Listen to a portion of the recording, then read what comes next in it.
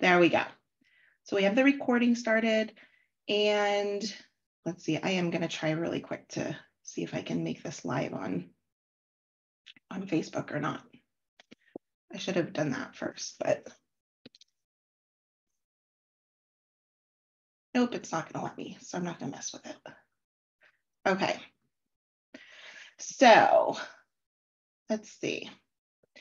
I'm going to, I guess, get started, just like dive right in, because why not? And I have a little slide on here with some information on like how to ask questions and stuff. So that's why I'll do it this way. Anna, I know you're listening. You don't have to undo your camera or your microphone or unmute or anything, but can you just kind of keep track of questions in case I miss any? Okay. Here we go. I guess I should share my screen first. That would probably help. Here we go. Okay. Can everyone see that? Just give me a thumbs up if you're good. Okay.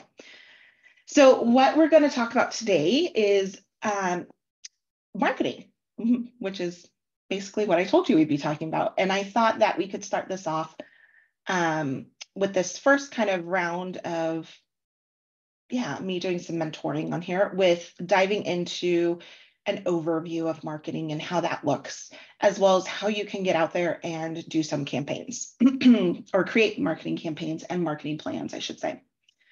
But before we do that, I gave an overestimate on this. Okay, wait, actually, let me go back.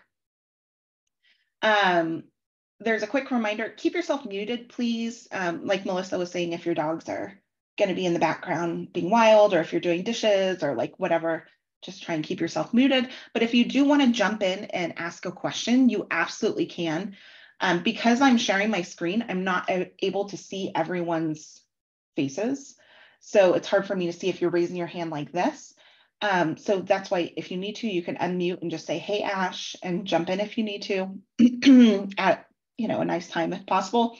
Otherwise, you can write questions in the chat or use the reaction button thing and raise your hand that way, and I'll try and get to you as soon as I can. What I will do is I will be making sure to every little bit here check in on the chat and make sure that I get to the questions that might have come through as I'm talking. I have that class will take about 120 minutes. I'm overestimating, just wanted to give some cushion. If you need to jump in and jump out or whatever, that's fine. Like I said, it will be recorded.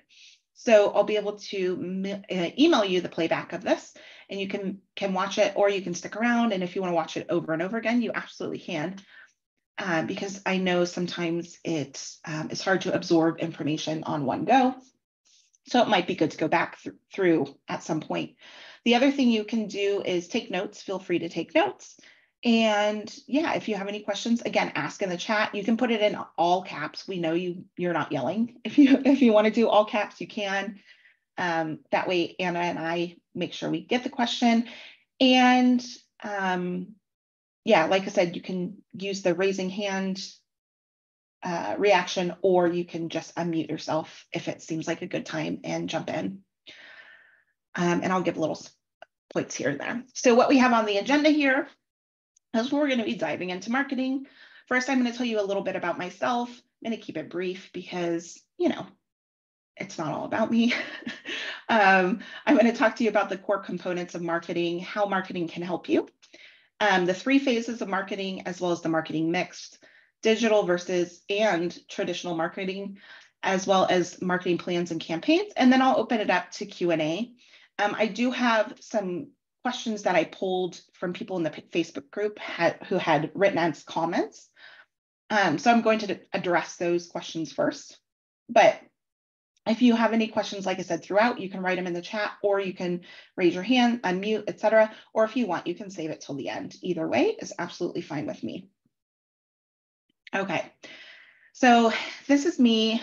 I thought this picture was really appropriate because this was taken at a DFP retreat. We used to do DFP retreats quite often pre-COVID. We need to get back into doing them now that COVID's,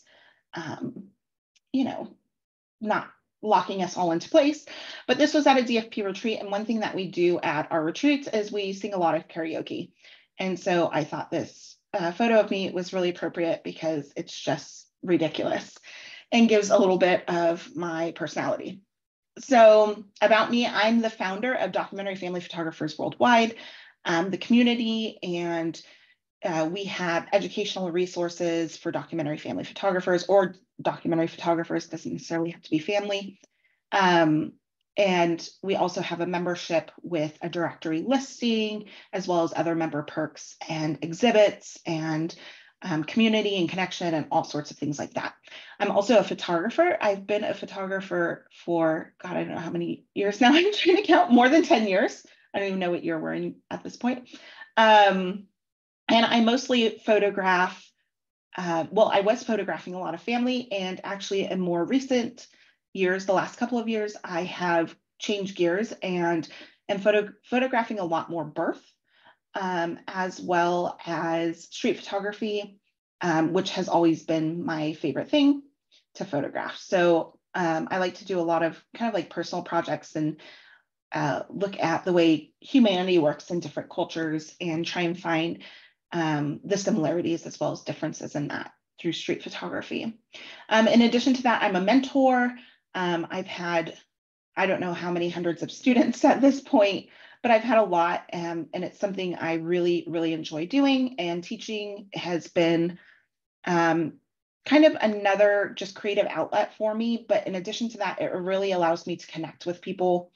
I'm sure, as you all know, being a photographer, especially if you're in business, it can feel quite isolating. And so this has really, being a mentor has given me a chance to stay connected with people and not feel like I'm so alone, you know, doing this thing. So I have here my little blurb of what I do, and that's that I empower photographers and creatives to create impact with their art and business, to own their story and to help them identify their own version of success. I focus on personalized mentoring experiences and badass communities that dive deep into the heart of who they are, enabling them to expand on their vision, create plans, and kick some major ass. So the one thing I wanted to point out here was the identifying their own version of success.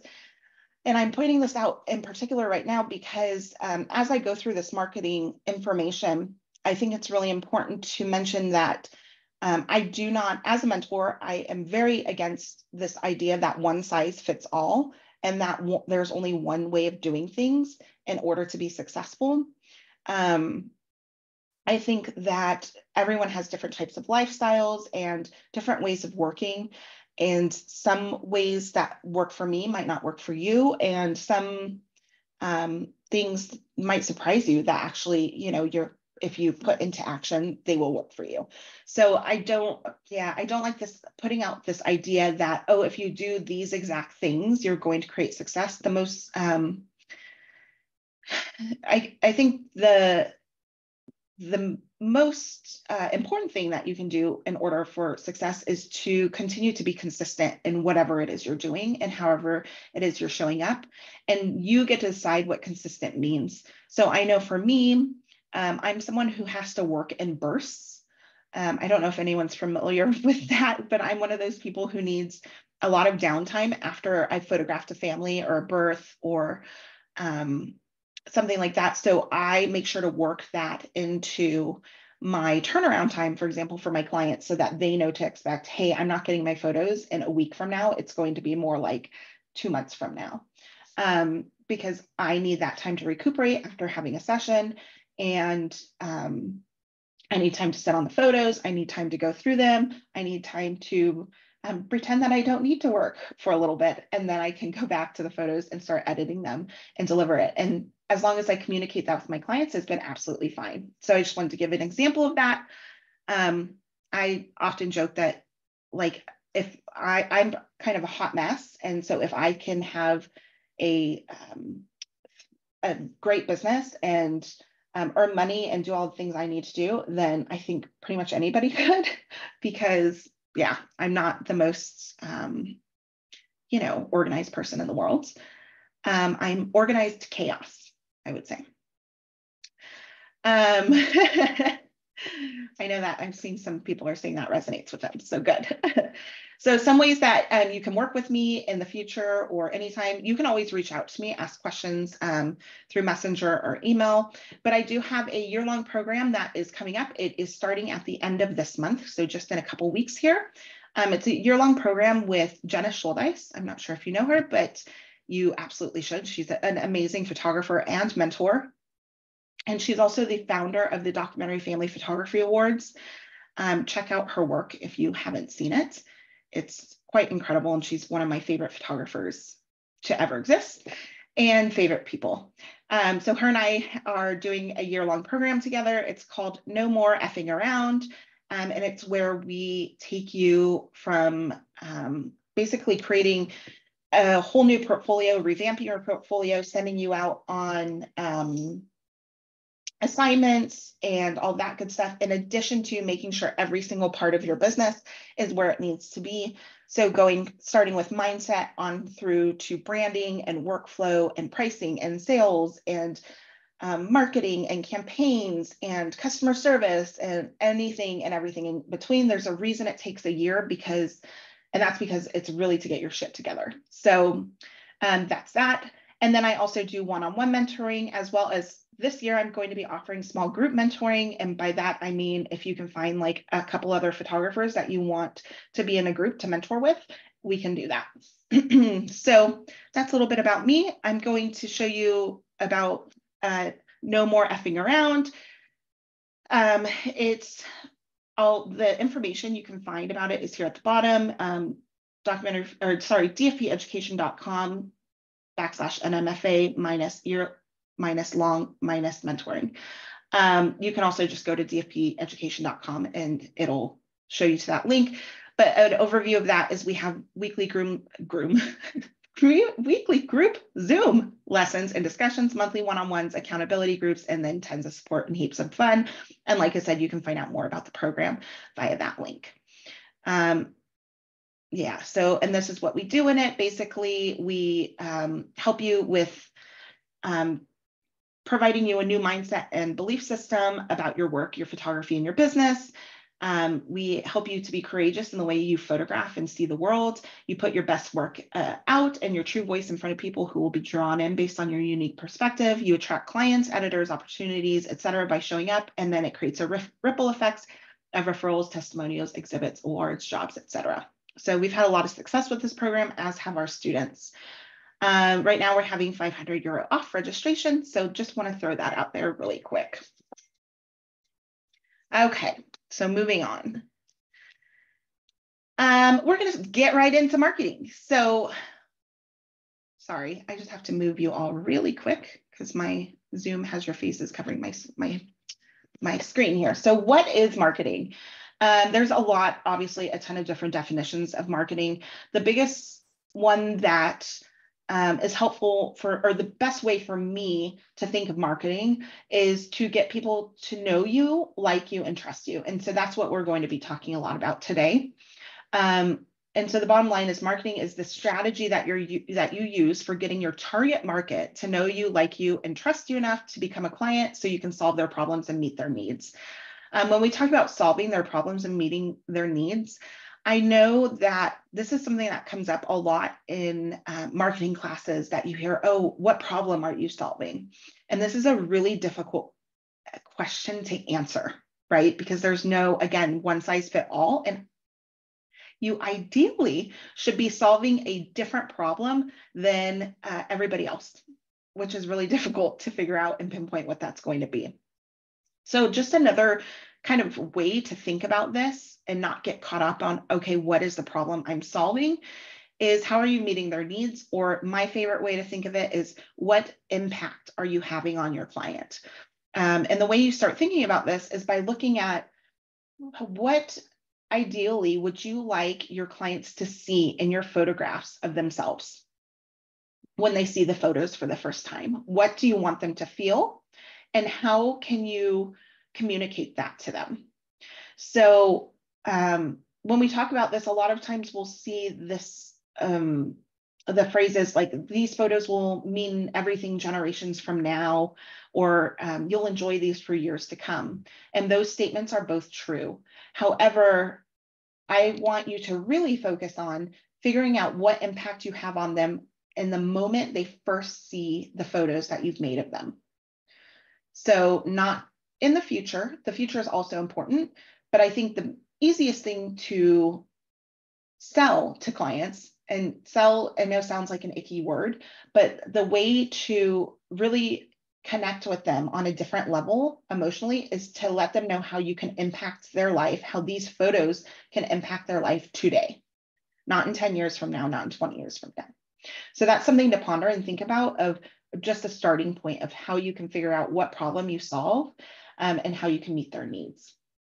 The other thing that marketing is marketing is what you do to get your message and promise to customers and shows what value you have to offer, whereas branding defines your business and is how you keep your promise made through delivery to customers. So the reason I'm mentioning branding in here is because we're going to talk about branding today as well.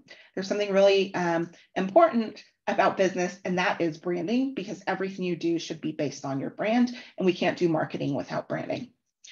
And lastly, to know is that marketing takes time. It's not a, I put out a Facebook post or an Instagram post and suddenly my inbox is filled with inquiries of clients who want to book me.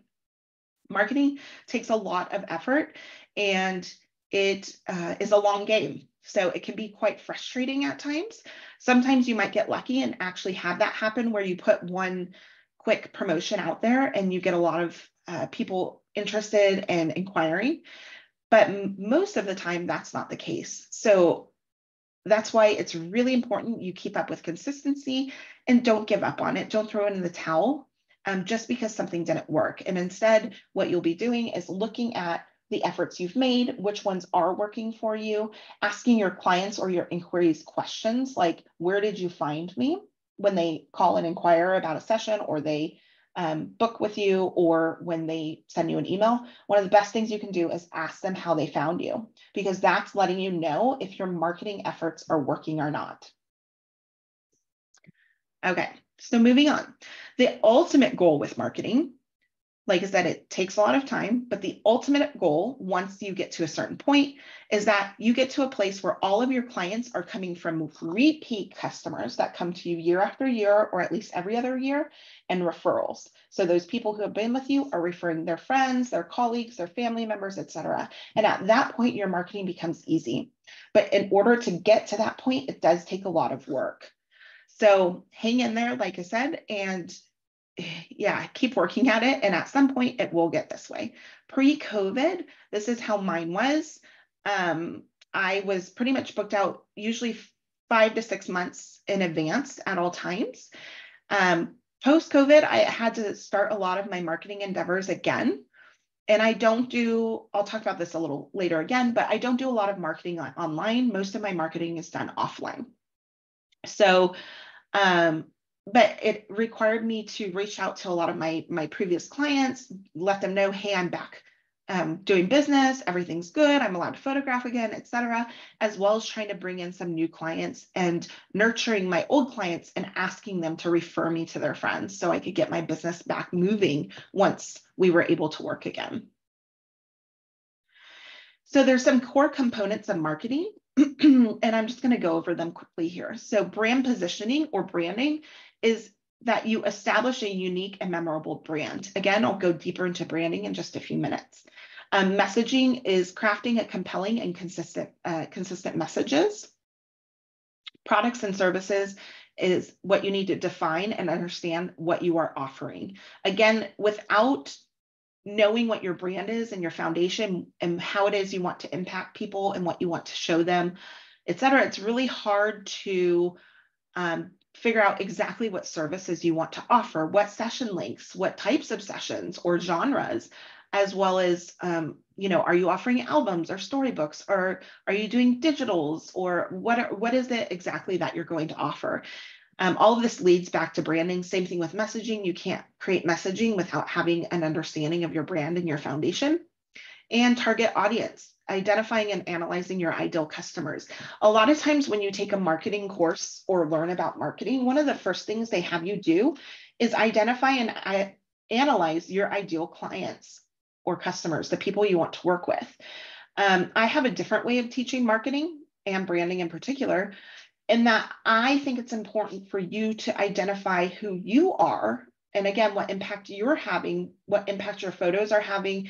And from there, you can start to decide the type of people you want to work with based on who is going to be drawn to what it is you have to offer. So, like I said, typically they teach, hey, let's set out, this target market of, people that shop at this store and this store and this store, and they have this job and they drive this type of car and they're this age and they have this job. And then from there, you build your brand to fit what you think those people will want. And I find that a really difficult feat to hold on to and be consistent with, because it doesn't feel like you. So instead, I highly suggest figuring out what your brand is first, who you are, what it is you want to do, why you want to do it, why people should care, what impact you're having, etc. And then from there, you can figure out, okay, who's my target audience and who's going to be drawn to this, because it might surprise you and be different than who you originally thought. And then from there is the channels. So choosing the right platforms that you're going to use to reach your audience. So marketing helps you do quite a few things, a lot of things, but I summed it up here into these three, and that is to create brand awareness. That's the main one. To generate leads and bookings, and then to establish and maintain client relationships. And here it is. This is where we're going into branding. And I talked to you momentarily about that process of them getting to know that you exist, to like you, and then to trust you. So that's the process that people need to, this journey that people need to go on in order to book with you. And then not only to book with you, but to come back to you and then to refer their friends to you. So to me, this process of knowing all starts with branding. And we use branding because it acts like a compass for what direction we want to take our business, our photography, what types of people we want to work with, and it acts as a filter for decision making. So as creative people, we get distracted really easily by all the different things, right? We might see something on Instagram or see a new product and we're like, yes, I want that, or I need to try that, or I need to recreate that, or whatever it is. And if you don't have a solid brand foundation, it's really easy to get distracted and start trying 90 different things and never completing anything. Whereas if you have a brand set up and you figured it all out, you can use it as a filter to say, oh, I really like that. That's really interesting to me, but does it go along with my brand and my foundation and who I am? And if it doesn't, then you can say, okay, it's a pretty thing, it's a nice thing, it's an inspiring thing, but I don't need to do it, right? In addition to this, branding, most importantly, helps us to create messaging. We need messaging for everything, our websites, our marketing campaigns, pretty much everything and anything that we do in business, we need messaging for. Even how we set up our pricing, we need the messaging to be the correct way so that we can articulate the value of what we provide. With your messaging, this is something that takes a ton of time to boil down and figure out, but it is doable and it's just a process. And one of the biggest processes or points of it is making a choice. And that's really hard sometimes to say, okay, this is it. This is what I'm doing. Also, it's important to remember that making a choice doesn't mean that you're stuck with that forever. It does mean that you're making a choice, you're going with that, and you're making sure it feels right. And then if you need to, you can tweak it along the way to make it feel better at some point. And then again, with your messaging, in addition to that, that's where you start creating things like your elevator pitch, right? So when someone in person asks you, oh, what do?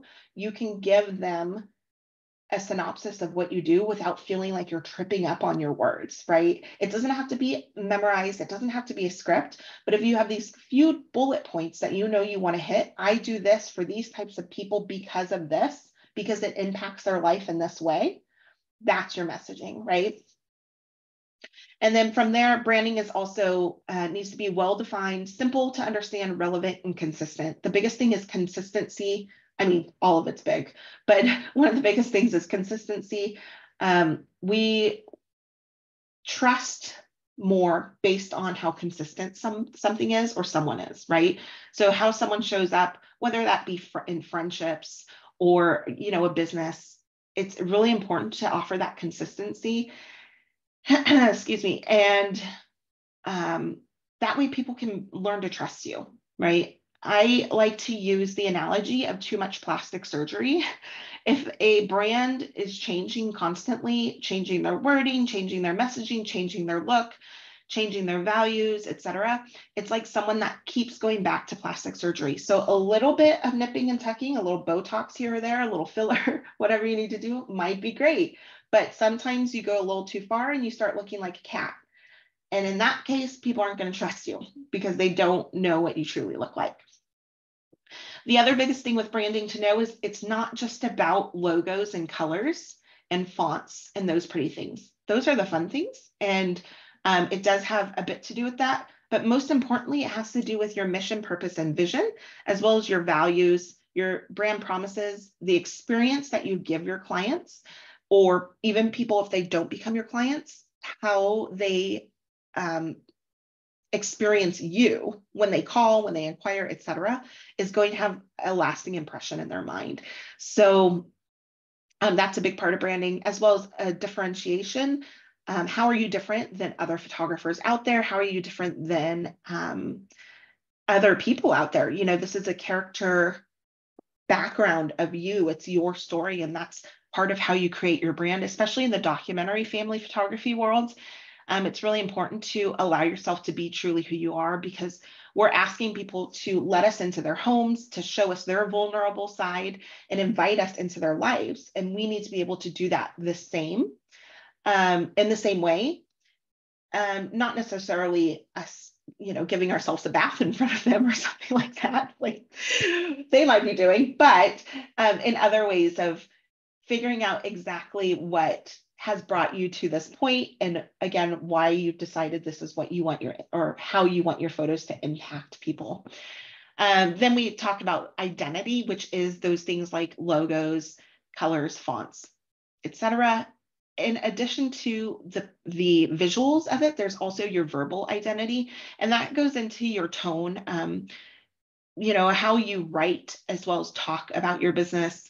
Are you witty? Are you more poetic, etc.? They can go a ton of different ways.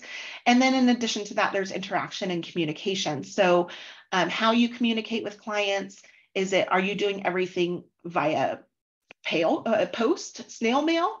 Are you doing it via text message? Are you doing it through telephone? Are you doing it through social media? Is it a full touch point process with all of your clients and experience that they're getting, as well as where you're showing up and where they can interact with you? So before I move on to the next little part, just wanted to ask, does anyone have questions about this branding stuff? You can unmute yourself.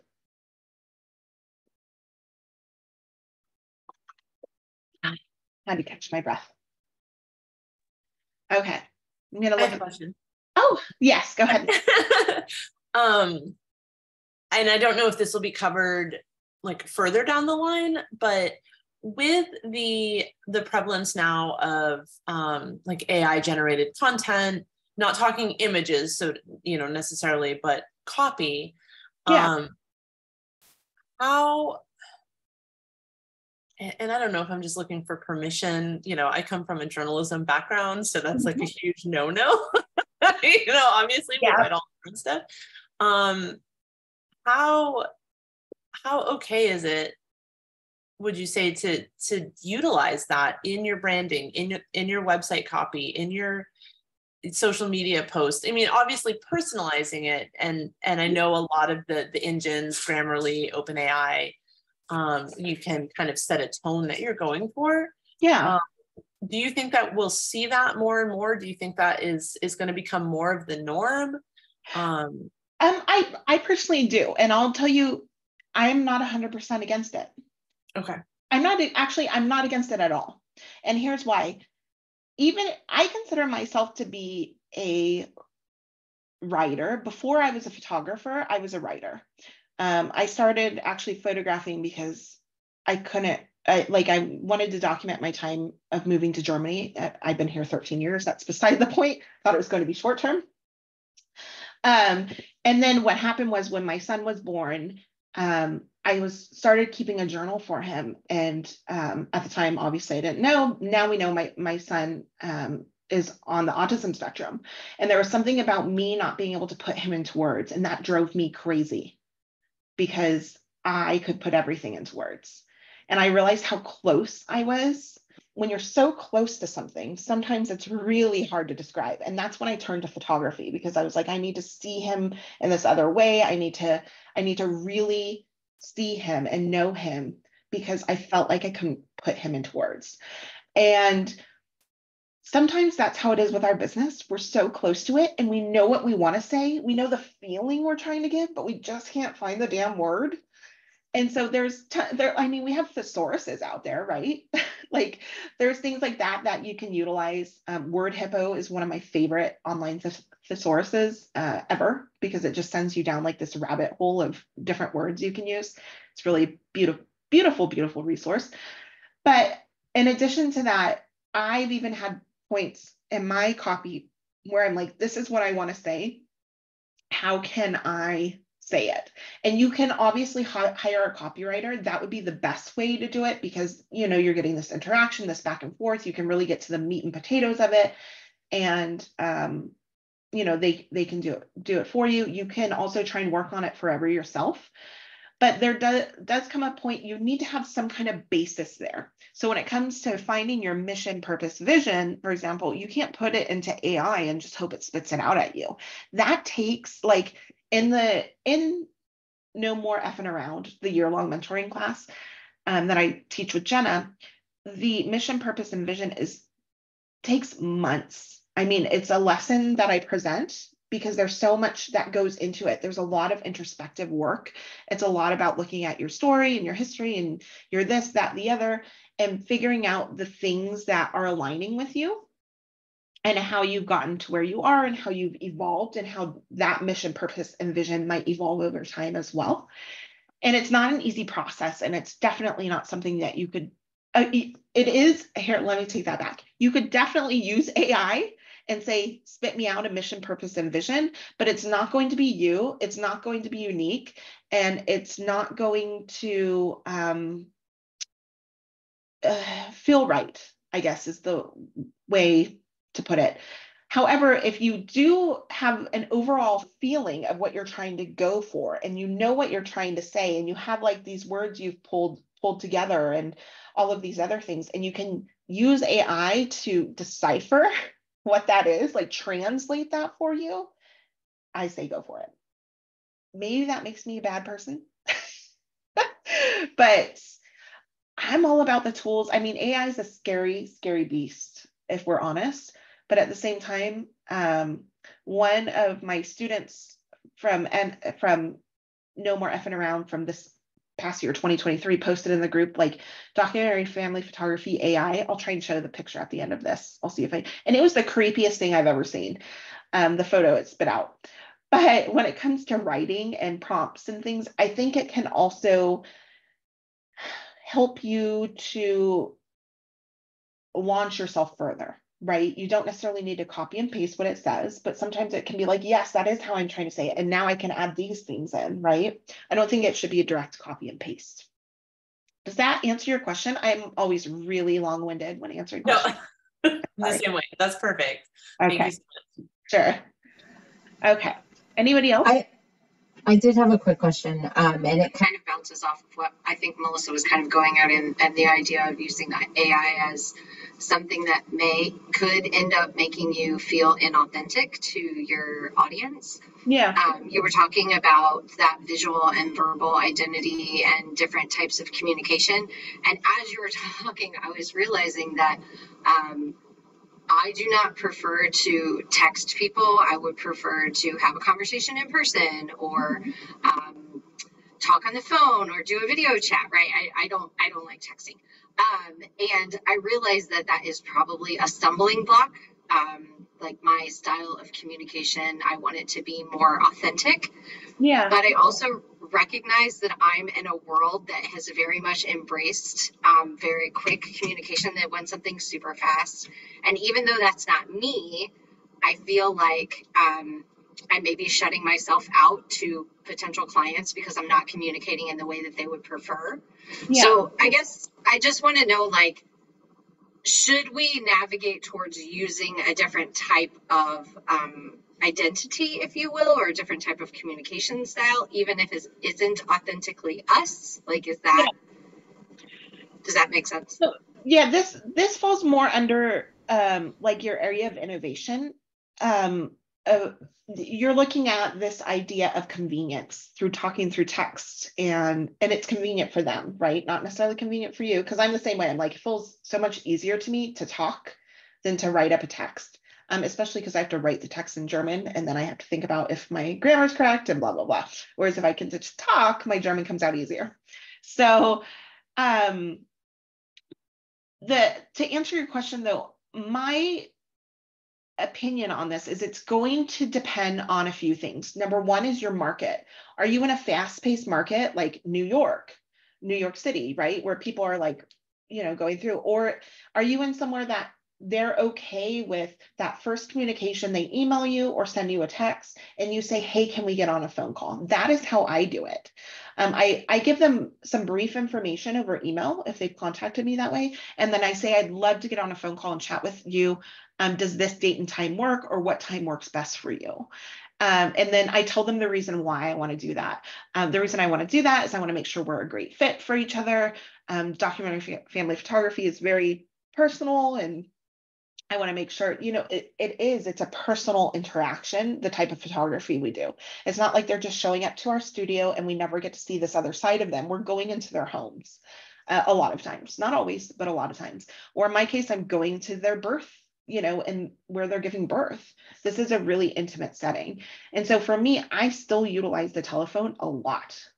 I also meet with my clients in person before I actually do their session.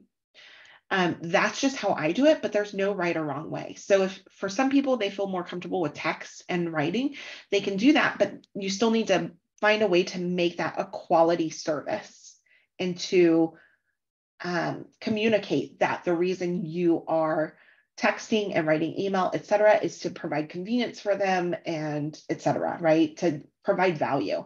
Whereas for me, I can communicate to them, oh, I like to talk to you verbally because of these reasons. This is why it's valuable to you that I'm picking up the phone, contacting you verbally, and we're having a conversation.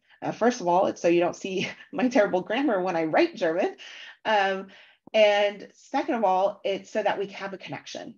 And people understand that. So even if they're like, oh no, I really prefer text. I mean, if they really prefer text, you have two options, or email, right? So written communication. You have two options. One is you can say, okay, and move it to that written communication, or you can say, no, this is how I run my business. Obviously, you're not going to say, no, this is how I run my business to them. But you can say, I'm sorry, for me, it's really important to make that verbal connection with my clients. And you make the rules, right? That's your business, your choice. So you get to choose how flexible you'll be with it. If you make exceptions for people, or if you say, no, you know what, this is how I want to run my business, and this is how I'm going to do it. And these are the types of people I connect with. Good. Anybody else? Okay. So moving on. So the next one here, oh, I'm going to sip water really quick. Excuse me. Okay, so the next one here is getting them to like you. And we're doing this to generate leads and bookings, right? So we started with them getting to know you. In order for them to know you, you have to have, I'm going to go back for a second. You have to have your brand set up, and you want people to know you exist. Sorry, that's one of the big things I meant to say here. If people don't know you exist, they can't buy your services or book you to do anything. So you need to let them know you exist and what you're all about. And we do that through branding and how we're showing up, the interactions we're having, as well as the communication. Yeah, so we need to let them know we exist. And then we move on to this next phase, which is getting them to like you. And this is going to generate leads and hopefully bookings. Again, the idea behind this is that consistency is key. So not only is your branding consistent, but what you're putting out there is consistent. I'll go further on this in a minute. And again, it only works well if you have rooted out your brand, meaning if you want to be able to generate leads and bookings, you need to have done that first step of figuring out what your brand foundation is and being able to put that into motion, basically. Because once you do that, you can start creating the things you need to, such as content for digital marketing, et cetera, for your website copy, figuring out who your target audience is, et cetera, et cetera. From there, also you have your elevator pitch or brand messaging, which we talked about previously. Your elevator pitch is just that quick and easy way of when someone says, oh, what do you do for a living? And you get to tell them, I'm a photographer. I'm this type of photographer for this type of people because of this reason, and this is how it's good for them, right? And then the other thing we have here is considering ways to create authority.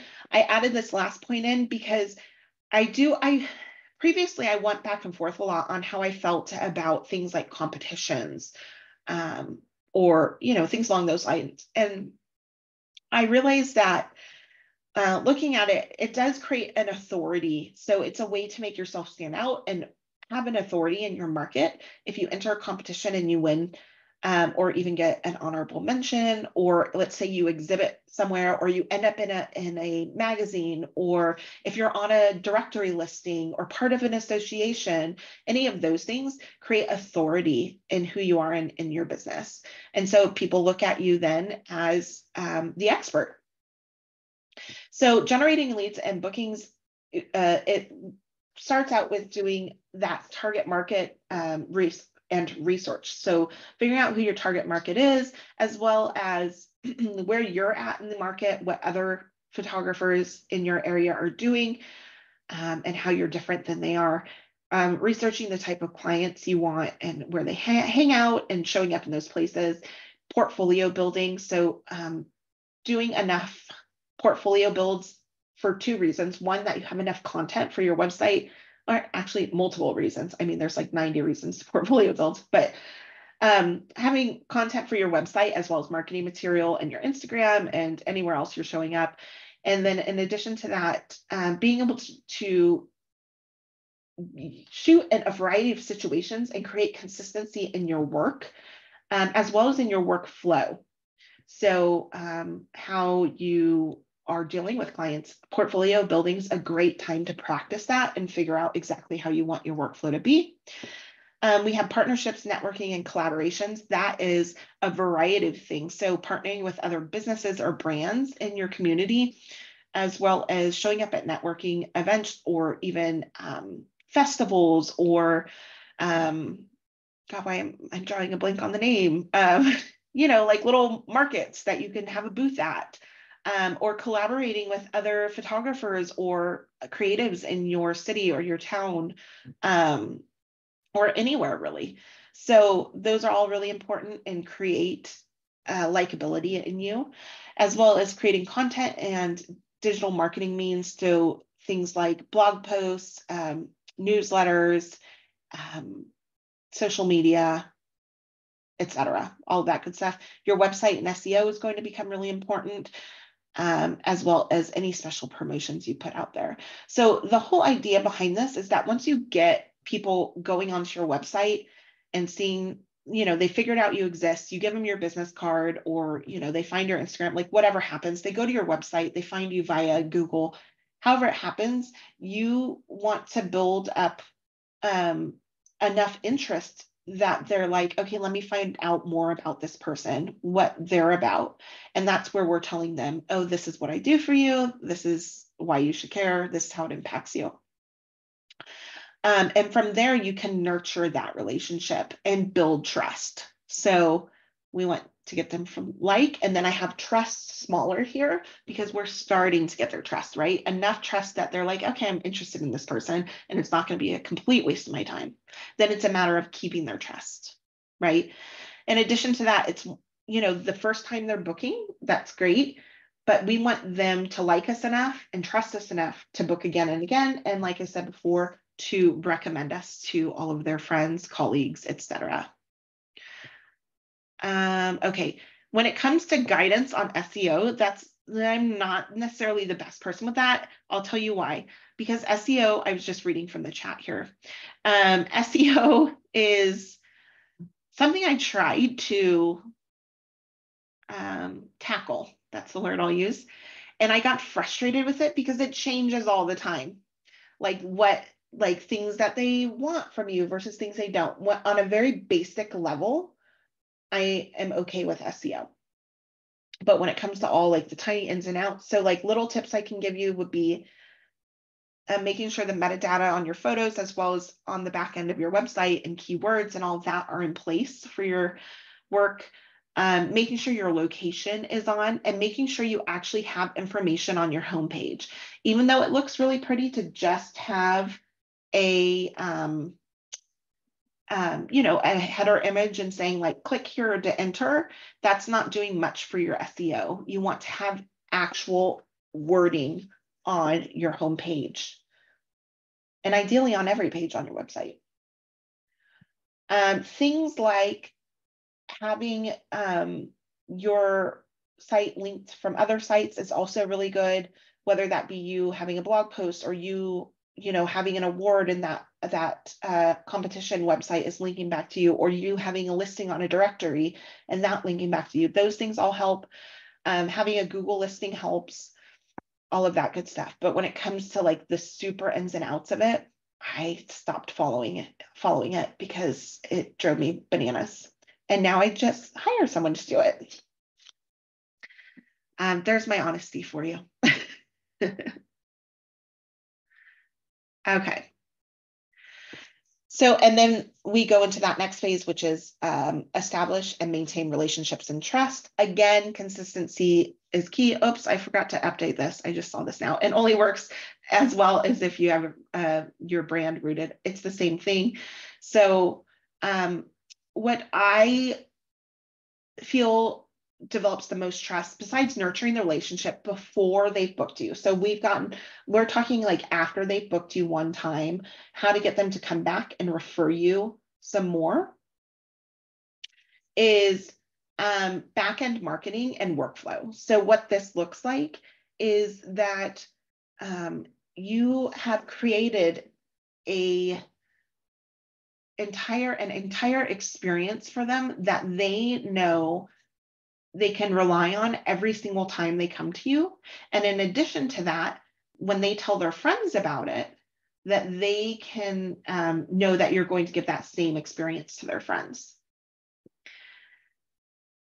Now, this doesn't have to be some huge workflow that's, you know, pages and pages long. It can be as simple as you want, but the key here is consistency and making them feel very valuable and that what they're receiving is valuable, right? What we have to remember about branding is at the end of the day, with our brand, it's really what people are saying about us. So we can try and influence what they're saying about us by putting out pretty graphics, pretty pictures, putting out nice messaging. But the experience they have with us and the feeling they get with us is truly what makes our brand, because it's what they feel about us and how they talk about us when we're not around. So establishing and maintaining relationships is going to be really important in order to get to that point of, okay, I don't have to work so hard on my marketing, right? I don't have to like constantly be stressing about this, because you get to this point where you're just nurturing relationships from your previous clients who then are coming back to you over and over and referring you to their friends and colleagues and family. That's why I suggest creating a referral or loyalty program. And that can look really simple, as simple as refer your friend and get, you know, $50 off your next session, or get a free print or whatever. And your friend also gets $50 off. Like, it can be anything you want. a referral program. You'll want to create a way to keep track of it, of who referred who, and you want to make sure you're always asking, like I said in the very beginning, how did you find me? That way you know if Janet referred Susan, you can thank Janet and let them know, hey, Susan came to me, just so you know, you get $50 off your next session. And then you can start deciding on rules. Like, is Janet allowed to, if she refers 10 people, does she get $50 off of 10 sessions? Or is it $50 off, or $50 off times 10, so $500 off? I'd be like, I don't care. If she sent me 10 people, I'll photograph Janet for free. Janet's amazing, right? So you get to decide what that looks like and what the rules are there. Again, creating that content and digital marketing. Here's the truth. I'm not huge on digital marketing myself. 99.8% of my marketing is done offline. I use my website, of course, and I do have a newsletter that I send out here and there. But the majority of my marketing is done offline. So creating relationships, connecting with people that way, as well as sending birthday cards or Christmas gifts or whatever it is that I need to stay on top of mind for them. But it does help when you're establishing and maintaining those relationships to give people updates about you and to let them know what is going on with,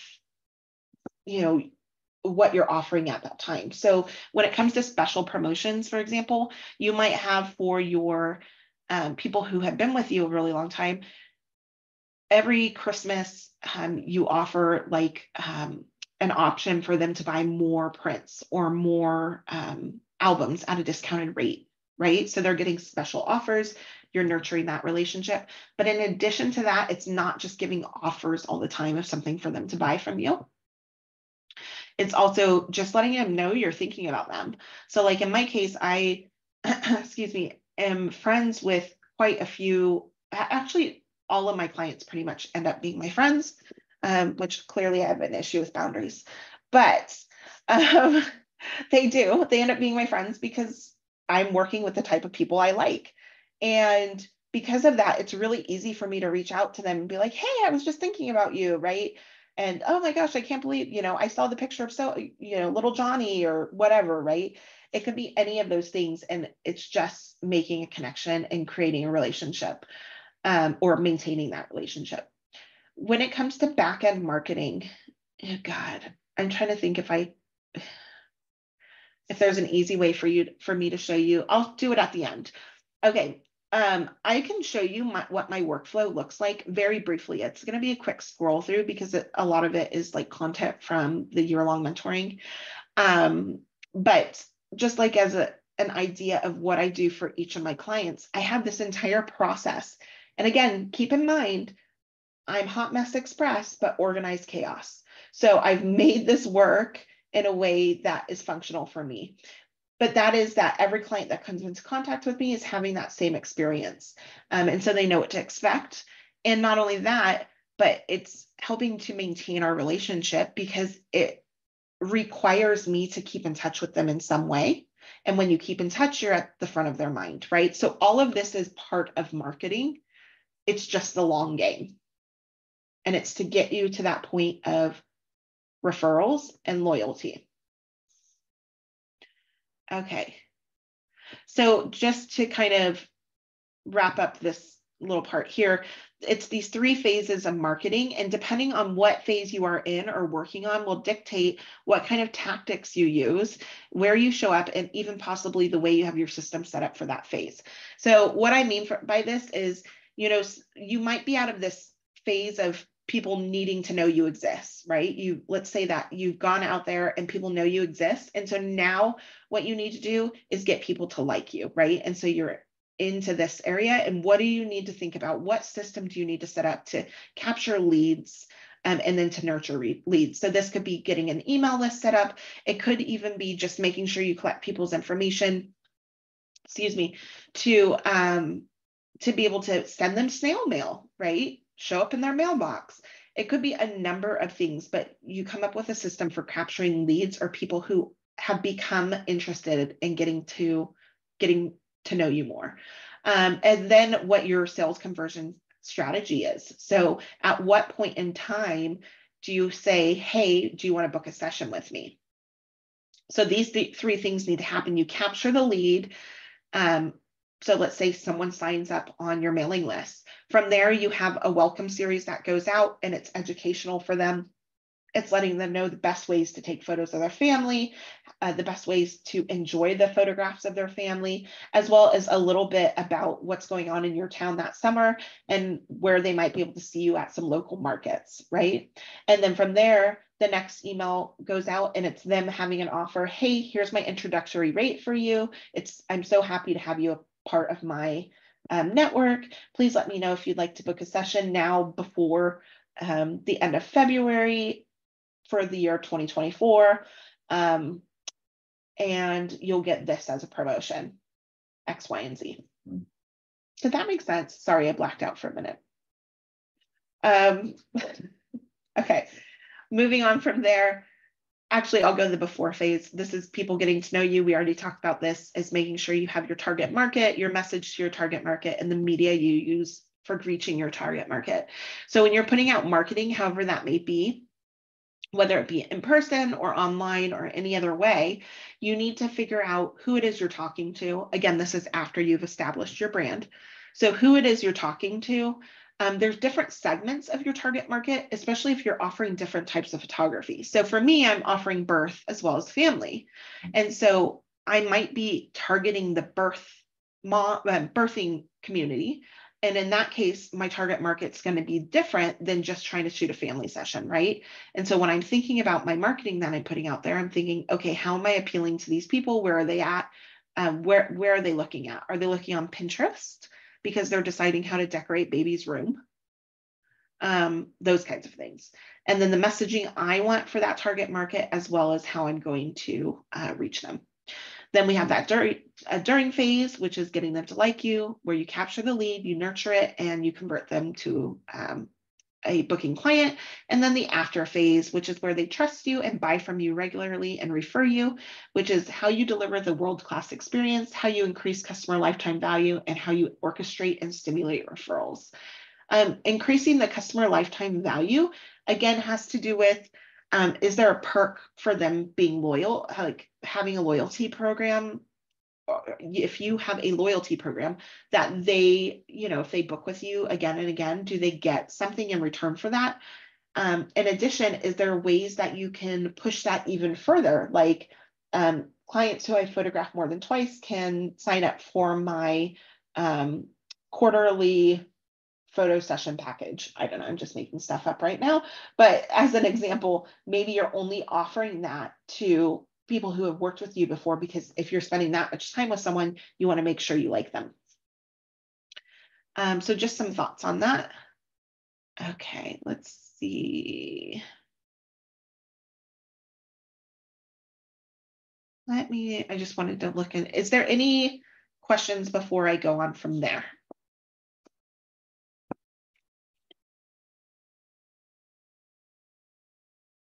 Okay. I'm talking a lot, so I have to drink a lot of water. Otherwise, oh, hi, Melissa, go ahead. Oh, no, it's Melanie. It's Melanie.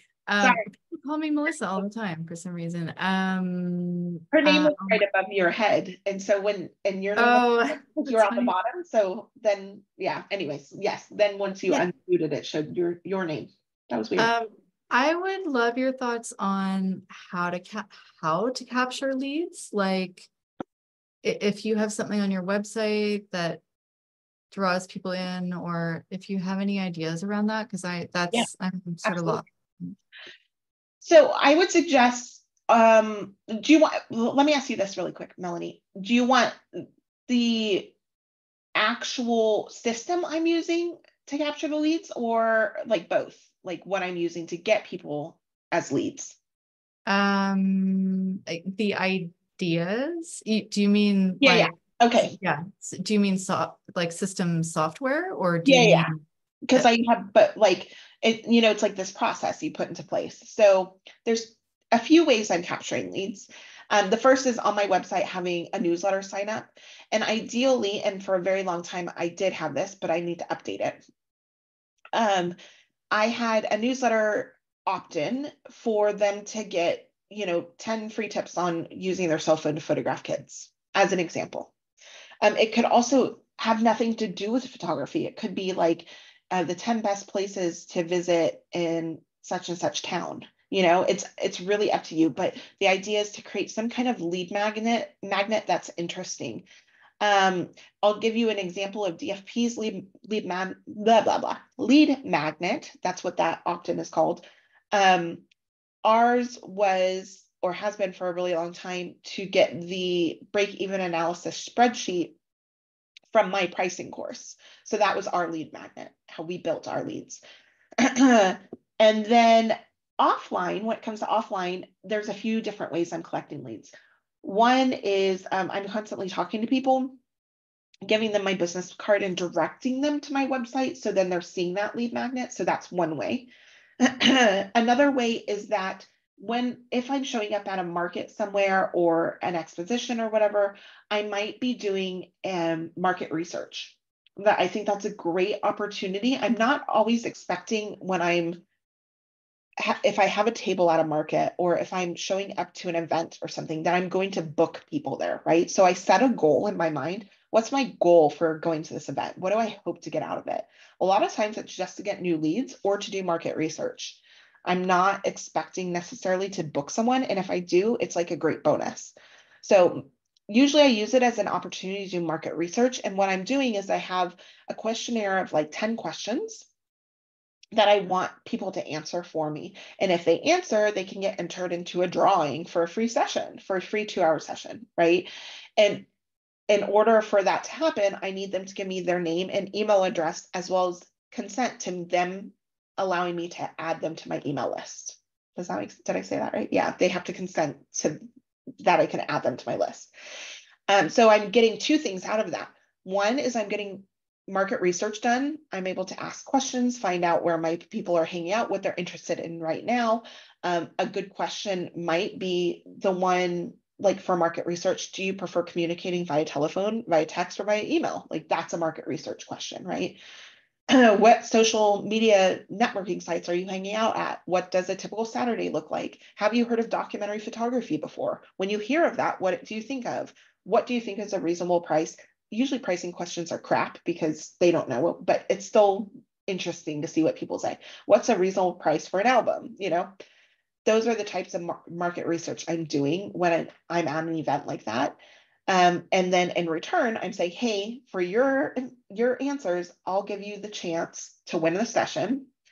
And for the people that don't win, guess what? You still get $50 off of a session with me or whatever, some kind of introductory rate. So they can try it and see if they like it.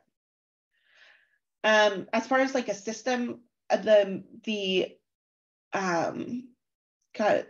email opt-in I use on my website, I just have it linked to my MailChimp is the email newsletter thing I use. And so that's linked there, but I also have it linked to a spreadsheet, like a Google Doc spreadsheet, that then I can import that into my CRM software, which holds all of my leads. So anyone that contacts me via email, whether they book or don't book, anybody who I end up getting their contact information from that seemed kind of interested in a session, it'll go into my leads there, that kind of thing.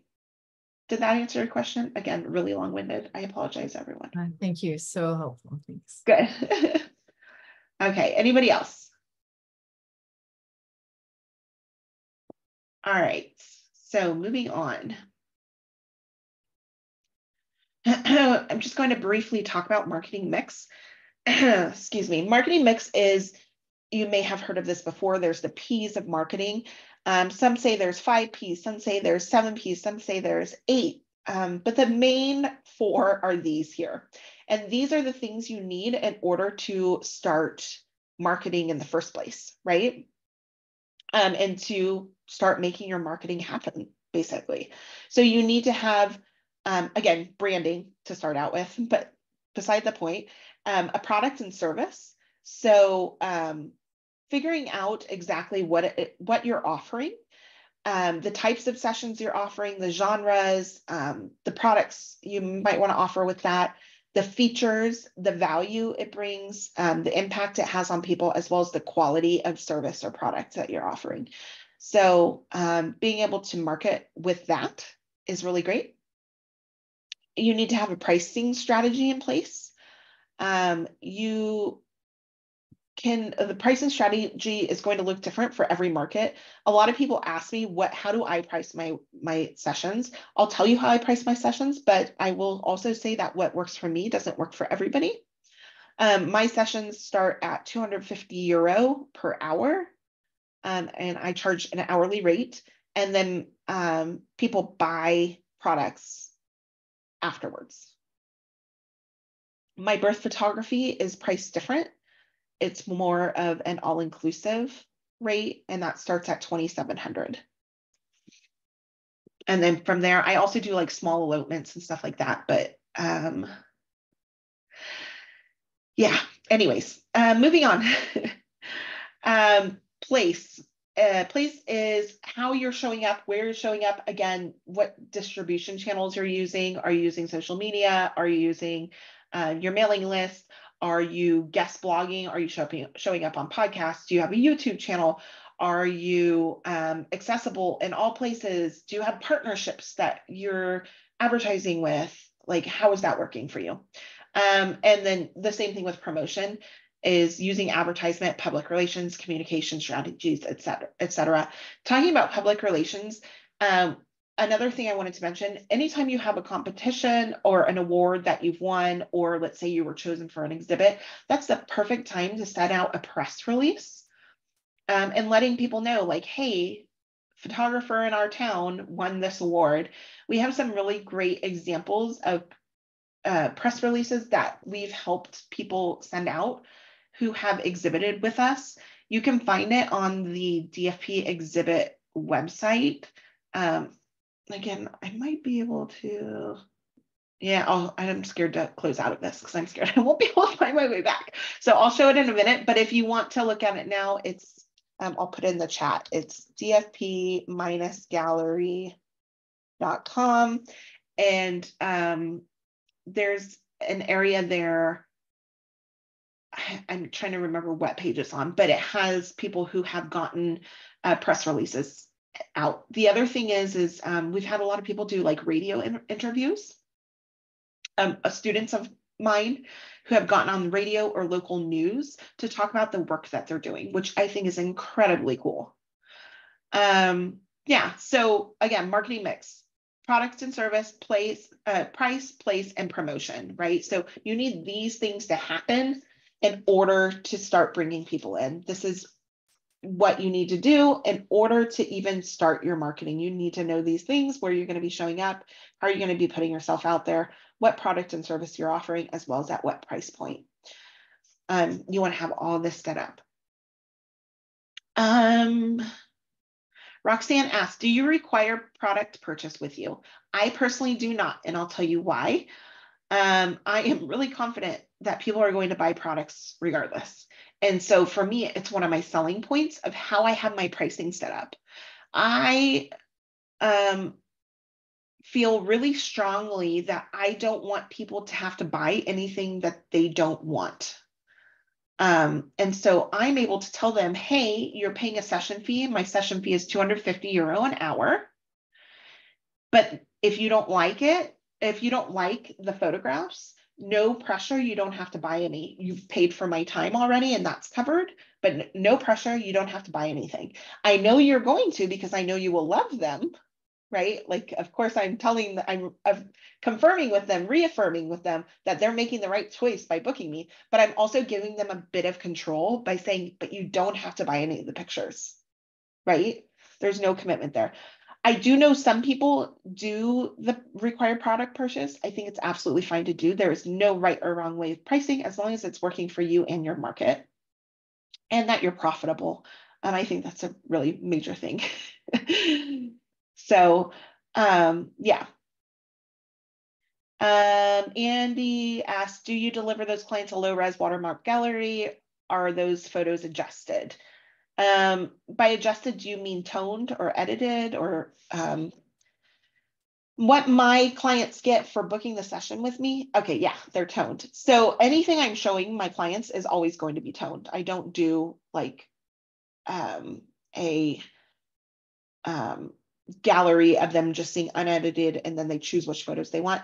I want my clients to trust me enough to know what photos are going to be best for them. So we have that whole conversation. There's a lot of education happening.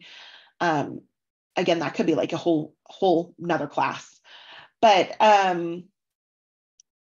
basically, when I'm meeting with my clients, what they're getting for that $250 an hour, they do get a slideshow included. And then any photo that they purchase as a physical print, they're getting the social media size file. I don't use the word low res because it sounds negative. So they get the social media size file, which they can share on social media or send to grandma and grandpa via email, etc. And so that includes with the album. If they have an album with 50 images, they will get the social media sized 50 images that were included in that album. So let's see. Do I watermark the gallery? So typically I'm not sending a gallery necessarily. I do mostly in person or over Zoom ordering appointments. If I need to do it via a gallery for some reason, I will, and it will be watermarked. After they've purchased the photos or whatever, I'm not necessarily watermarking them because I just don't really mind. I guess technically I could. It would be another way of marketing for me, right? If I had a little watermark in the corner.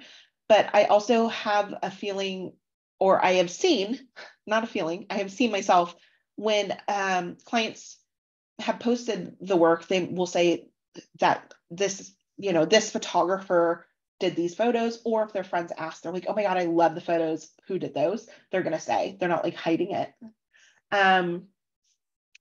Let's see. I'm just going to scroll up really quick. How do I show them to my clients? So again, I show them mostly in person. What I'm usually doing is showing a slideshow that I've created in Smart Slides. When I send out the recording for this, I don't know if you all have Smart Slides and Smart Albums, I can include a link to it, as well as I think I have a discount code. So I'll include it in the email. I think, don't take my word on it. I'm just pretty sure, like 90%. And then, yeah, I'm showing them a mock-up of an album that I've already created, and they have the choice to switch out images or add some in if they'd like to. Okay, Melissa asked, in your opinion, what are the top 3 digital social media platforms for marketing? Oh God.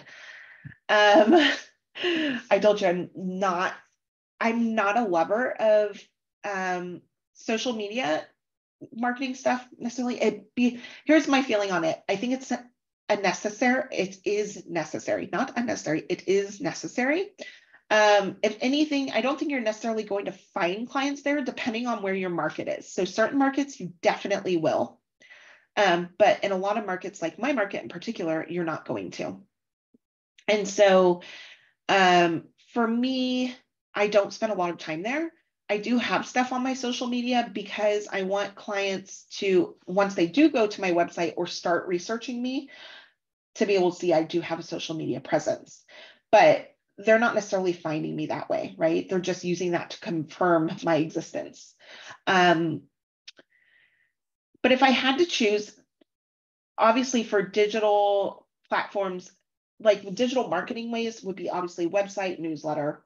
Those are like the 2 main things that I would utilize. And then social media, I would definitely say Instagram. Facebook is hit and miss. It's just really going to depend on your market. And I can see how Pinterest could work, depending. I mean, with like the wedding industry, it works really well. With family photography industry, it could work well if you use the correct captions or words or whatever under your pins. but not everyone's, like, mostly people go on there to look for ideas about a family photographer, and they're not necessarily searching like New York City family photographer. So to me, I'm like, I'd rather invest my time in something like SEO on my website than invest all my time in creating pins for Pinterest. I know I feel the same way about something like TikTok. TikTok can be a great thing, but it's really about how am I going to target my local people, right? Instagram, you can do that a little easier with because you can tag places. You can use hashtags, like certain hashtags for your town, etc. Yeah, but the other stuff is kind of hit and miss. Again, 99% of my marketing is done offline. And just really like connecting with people. Yeah, I agree, Roxanne. A lot of apps are out there now that people can just take off their watermark, which is so frustrating, but true, unfortunately. Okay, so moving on. I was going to briefly talk about digital marketing, which is anything online or in the digital space. So this is where I think you're best spent with digital marketing is content marketing, which is creating valuable and relevant content. That can be done via your blog, or it can be done via a newsletter, or it can be done via social media or whatever. It can be repurposed. That's the great thing about it. So like in my case, we'll do, I'll create a blog post, which I'll then send in a newsletter and say, hey, check out my newest blog post about this thing, right? And then at some point I can post on social media and say, check out this blog post about this thing, or give like the 3 main points of that blog post with a photo. I think the biggest thing with content marketing is making sure that you know why you're doing it and what you hope to get out of each piece. So it could just be to provide education and to connect or nurture the relationship. It could be because you're trying to get them to take some kind of action, such as booking a session or signing up on your mailing list or like whatever it may be. Or it could be you're just trying to engage with people and create a dialogue. Just know why you're doing it and don't just waste, 24 hours a week on social media trying to post and get people to see you. That's what I was going to say. We have to remember there's millions of people waving like this on social media. And so we only have a split second to grab their attention and get them to stop on our posts. And so that's why social media in general can be very difficult to market on. But if you can do it the right way and have engaging content and be thoughtful about the content you're putting out there, you have a better chance. Yeah, so basically leverage that platform for engagement, try and create a dialogue back and forth, and really consider what it is you hope to get out of that social media post that you're putting out there. And then email marketing, I think that's one of the best ways to nurture leads and build relationships through email. You can even embed videos in your email, which I really love. I have a few students who have done that, where they just create a little video and then they've embedded it into their newsletter. They have like a couple written sentences and the rest is them chatting. And I think that's adorable. Yeah. Or you can do like little behind the scenes moments, whatever. And then the biggest one, in my opinion, is search engine optimization, which is improving online visibility and getting people to find you naturally through Google search. Moving on from there, we have traditional marketing, which is my preferred method. Using print media such as publications and newspapers, magazines, and brochures, or really any variety of print media is going to work. Broadcast and media, TV and radio. I use the example, a few of my students have been able to go on their local news or local radio stations and talk about what it is they're doing. Yeah, I've had actually, now that I'm thinking about, quite a few students do it. And it's always turned out really great for them in terms of getting people to go to their sites, driving traffic, and getting leads from those things that they can then nurture. So broadcast media, putting yourself out there, press releases, etc. Events and sponsorships. So conferences, trade shows, and partnerships. Creating, events with other creatives in your area. It can also work, or offering to photograph local events, offering to photograph, let's say your kid's school. It could be any number of things where you're showing up. Partnerships is a huge one to me, and one that I've utilized quite a lot in the past. And that is partnering up with other brands in the area you want to serve in order to get business. So like in my case, I was partnering up with I'm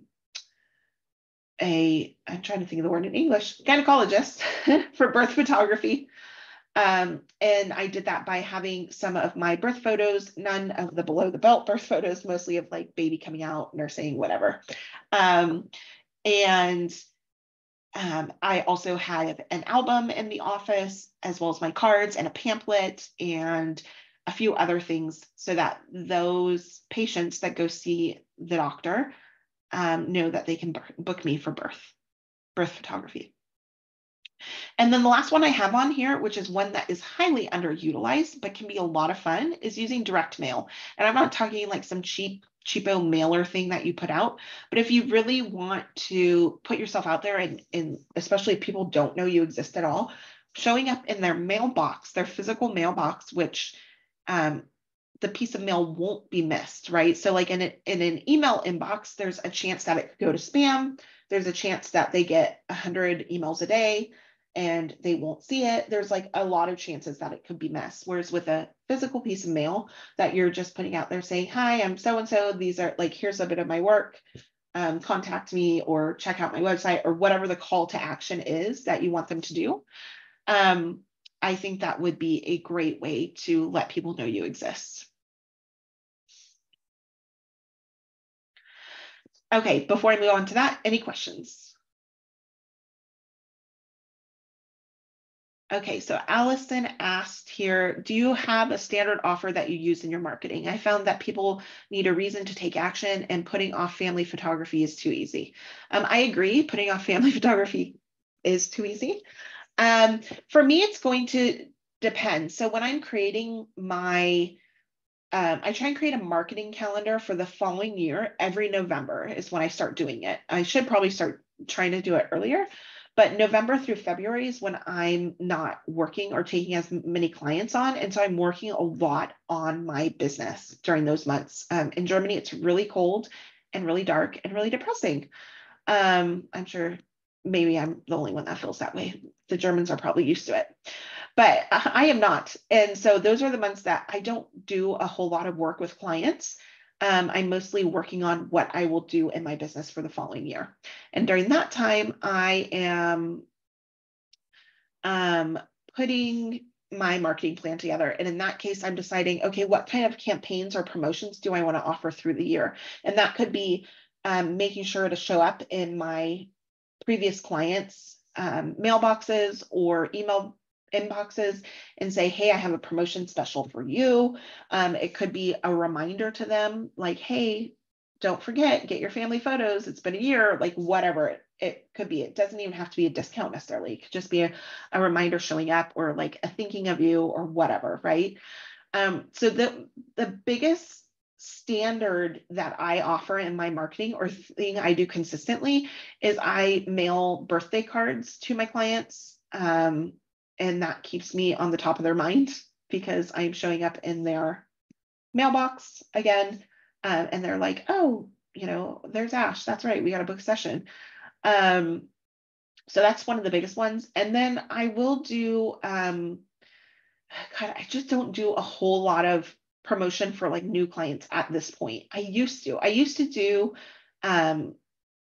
giveaways, like, book a session now and get a portrait session, that type of thing, as an add-on for free. My biggest promo would be when I was very first starting to try and pull in clients, offering a promotional rate or a discounted rate off of my fees so that they could try my services. I also did that a lot with portfolio building. I wasn't charging for portfolio building, but I would ask them to recommend me or refer me to their friends. And in that case, I would give them like a free print for every referral, since they weren't getting a physical product necessarily with the portfolio building. I'm trying to think. Yeah, I will be honest, most of my standard marketing is all based on referral and repeat client marketing at this point. But like I said, previously it would be promo rate, like a special rate for new clients. It was even, I was trying to figure out my groove of like, what's my sweet spot for sessions. And I really wanted to, and I still love doing 4-hour sessions. It's my favorite. And so for a long time, I was promoting 4-hour sessions with additional free print. But yeah, you just have to think about, I also did like Christmas market sessions one year. It was like, God, probably 2016. It's been a long time. 17 maybe. But we have Christmas markets in Germany, and I had a promotion to, meet people at the Christmas market and photograph their family hanging out there. And I did it at a promoted rate. That was fun. But like I said, it's been a long time. Next question was, how do you do physical mailing exactly, or what would you recommend? I would print some kind of postcard and have like a really great image on it. And then on the back, some information about your website or you, or like just a little quick note, hi, etc. And for friends in this neighborhood, I'm offering X, Y, and Z, whatever your promo could be. Yeah, something simple. A lot of times marketing is not about overthinking it. It's just about taking action. Like I said before, you do want to think about what you're doing. You don't want to just like be throwing things at the wall and hoping they stick. But one thing that you also don't want to do is overthink something so much that you don't take action. And I know I do it myself. I will start researching something and planning it, and then I just don't do anything with it because I get overwhelmed by the actual step I need to take, or steps. I've created it too big in my mind. So a lot of times it's making the decision, and we'll talk about that in the next little spot. You could definitely get addresses through the questionnaire. So like for me, any client, sorry, I'm just reading off of a question in the chat here. All of my clients that get a session with me, I get their home address. Obviously, I'm going to their home address 99% of the time anyway. And I also ask about the birth dates of the family. And then I just keep a monthly accordion file, January, February, March, April, May, June, July. And I have all of the cards I need to mail that month in the accordion, and I pull them out and I stick them in the mailbox, and they're done. Like I said, keep it simple. Let's see. And then as far as like just putting stuff in mailboxes, you can literally, you don't even have to post it. You can just stick things in people's mailbox, right? Like, I don't know, hire some teenager, pay him a couple bucks an hour, not a couple, but I don't know. I don't want to get in charge for like child labor or something. but send kids out there and have them stick your promos in people's mailboxes. Okay, I think I got it. I have a friend who's a realtor, and she did door hangers. Yeah. And she actually hired my oldest to go around different neighborhoods and just do door hangers. I don't, legally in the US, I don't know if you can stick it in somebody's mailbox. I was going to just say that. Yeah. Okay, yeah, stick it on the door. You can just stick it. I mean, in California, we get like landscaping business. I was going to say, like, I remember in California getting the rocks in the driveway, like the little bag of rocks to show like gravel options. Oh, we don't get that here, but that's brilliant. Yeah, they would like bag up a little bag of rocks, of like, landscaping rocks. Sure. I think the legality of it is that you can't put things inside someone else's mailbox. That's correct. Okay. So you could hang it on their mailbox, you can hang it on their door, but the post box itself is like a government sacred. I think it's considered mail tampering. It's a federal offense. It's goofy, but it is what it is. Yeah. All right. So X-nay on the having kids put things in people's mailbox, maybe tie it to a rock and throw it on the lawn. The door hangers are perfectly fine. You definitely could do the door hangers, no problem.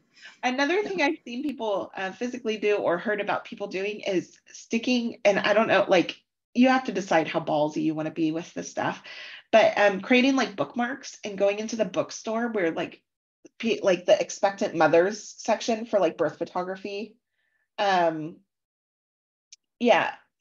for birth photography, and like sticking your birth photography thing into the bookmark, like the bookmark into the expecting. Oh, God, I did a horrible job at explaining this. Creating a bookmark with your information, and for like expectant mothers, right? Going to that section of the bookstore and putting a bookmark in a bunch of those books that says like your information, you're glowing, book me to photograph you blasting that baby out. Yeah, just some ideas.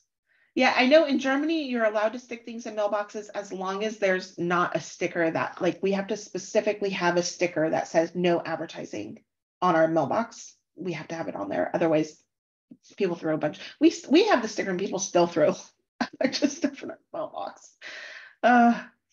Anyways, okay, moving on. Last thing I want to one question. Oh yeah, go ahead. In this area, you were talking about collaboration and partnerships. Yeah. As a way to get yourself out there. I do a lot of stuff in kind of social justice space, and I'm wondering a little bit about how do I protect my work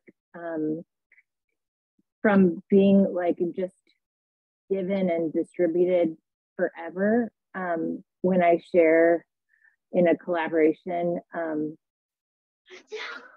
not sure if this is like directly a marketing question, is more like how do I put boundaries on my work when I am doing it in a kind of get the word out sort of way? Well, so you can still have agreements that you have people sign. Okay.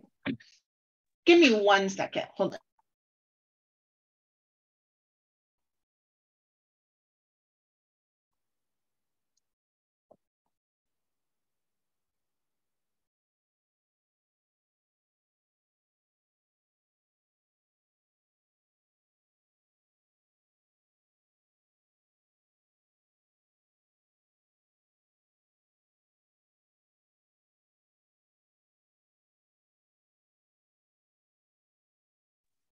Okay, sorry. I knew one of the kids would bust in at some point.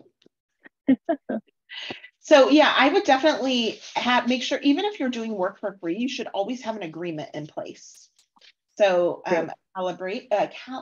collaboration agreement, as well as the boundaries of what the terms of use for those photographs are. So if it's in perpetual use, meaning they can use it forever, or where they can use it, can they use it in print media, can they use it on social media, etc., and what that looks like. We have an agreement on the DFB education site that is for like project type work. So dfpeducation.com, and then just go into shop, and there should be something that says like projects agreement of understanding, or memorandum, I can't say that word, memorandum, no, you know, memorandum, something like that, of understanding. These were drafted by a lawyer, by the way, from Washington, D.C. So, and he created something for us. And I think in that it includes some information about how stuff can be used. And that includes usage on your site as well. So then finding like a model release if you needed. Great. That helps a lot, because I've been finding myself a little bit rudderless in terms of how to do that, and not wanting to be, you know, like overly boundaried about it. But I had my photos printed in a way that I didn't like,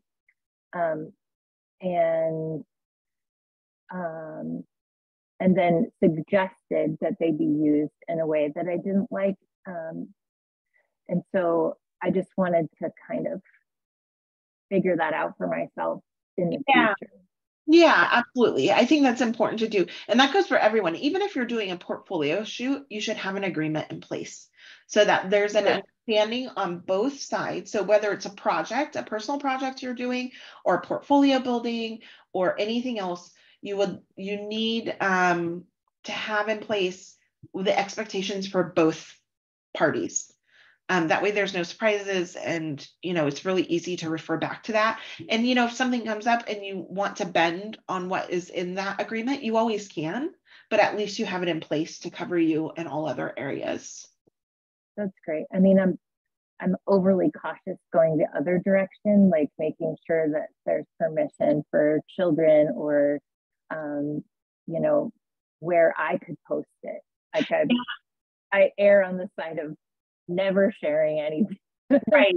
I don't share anything either, really. Yeah. So that's kind of damaging for me, but yeah.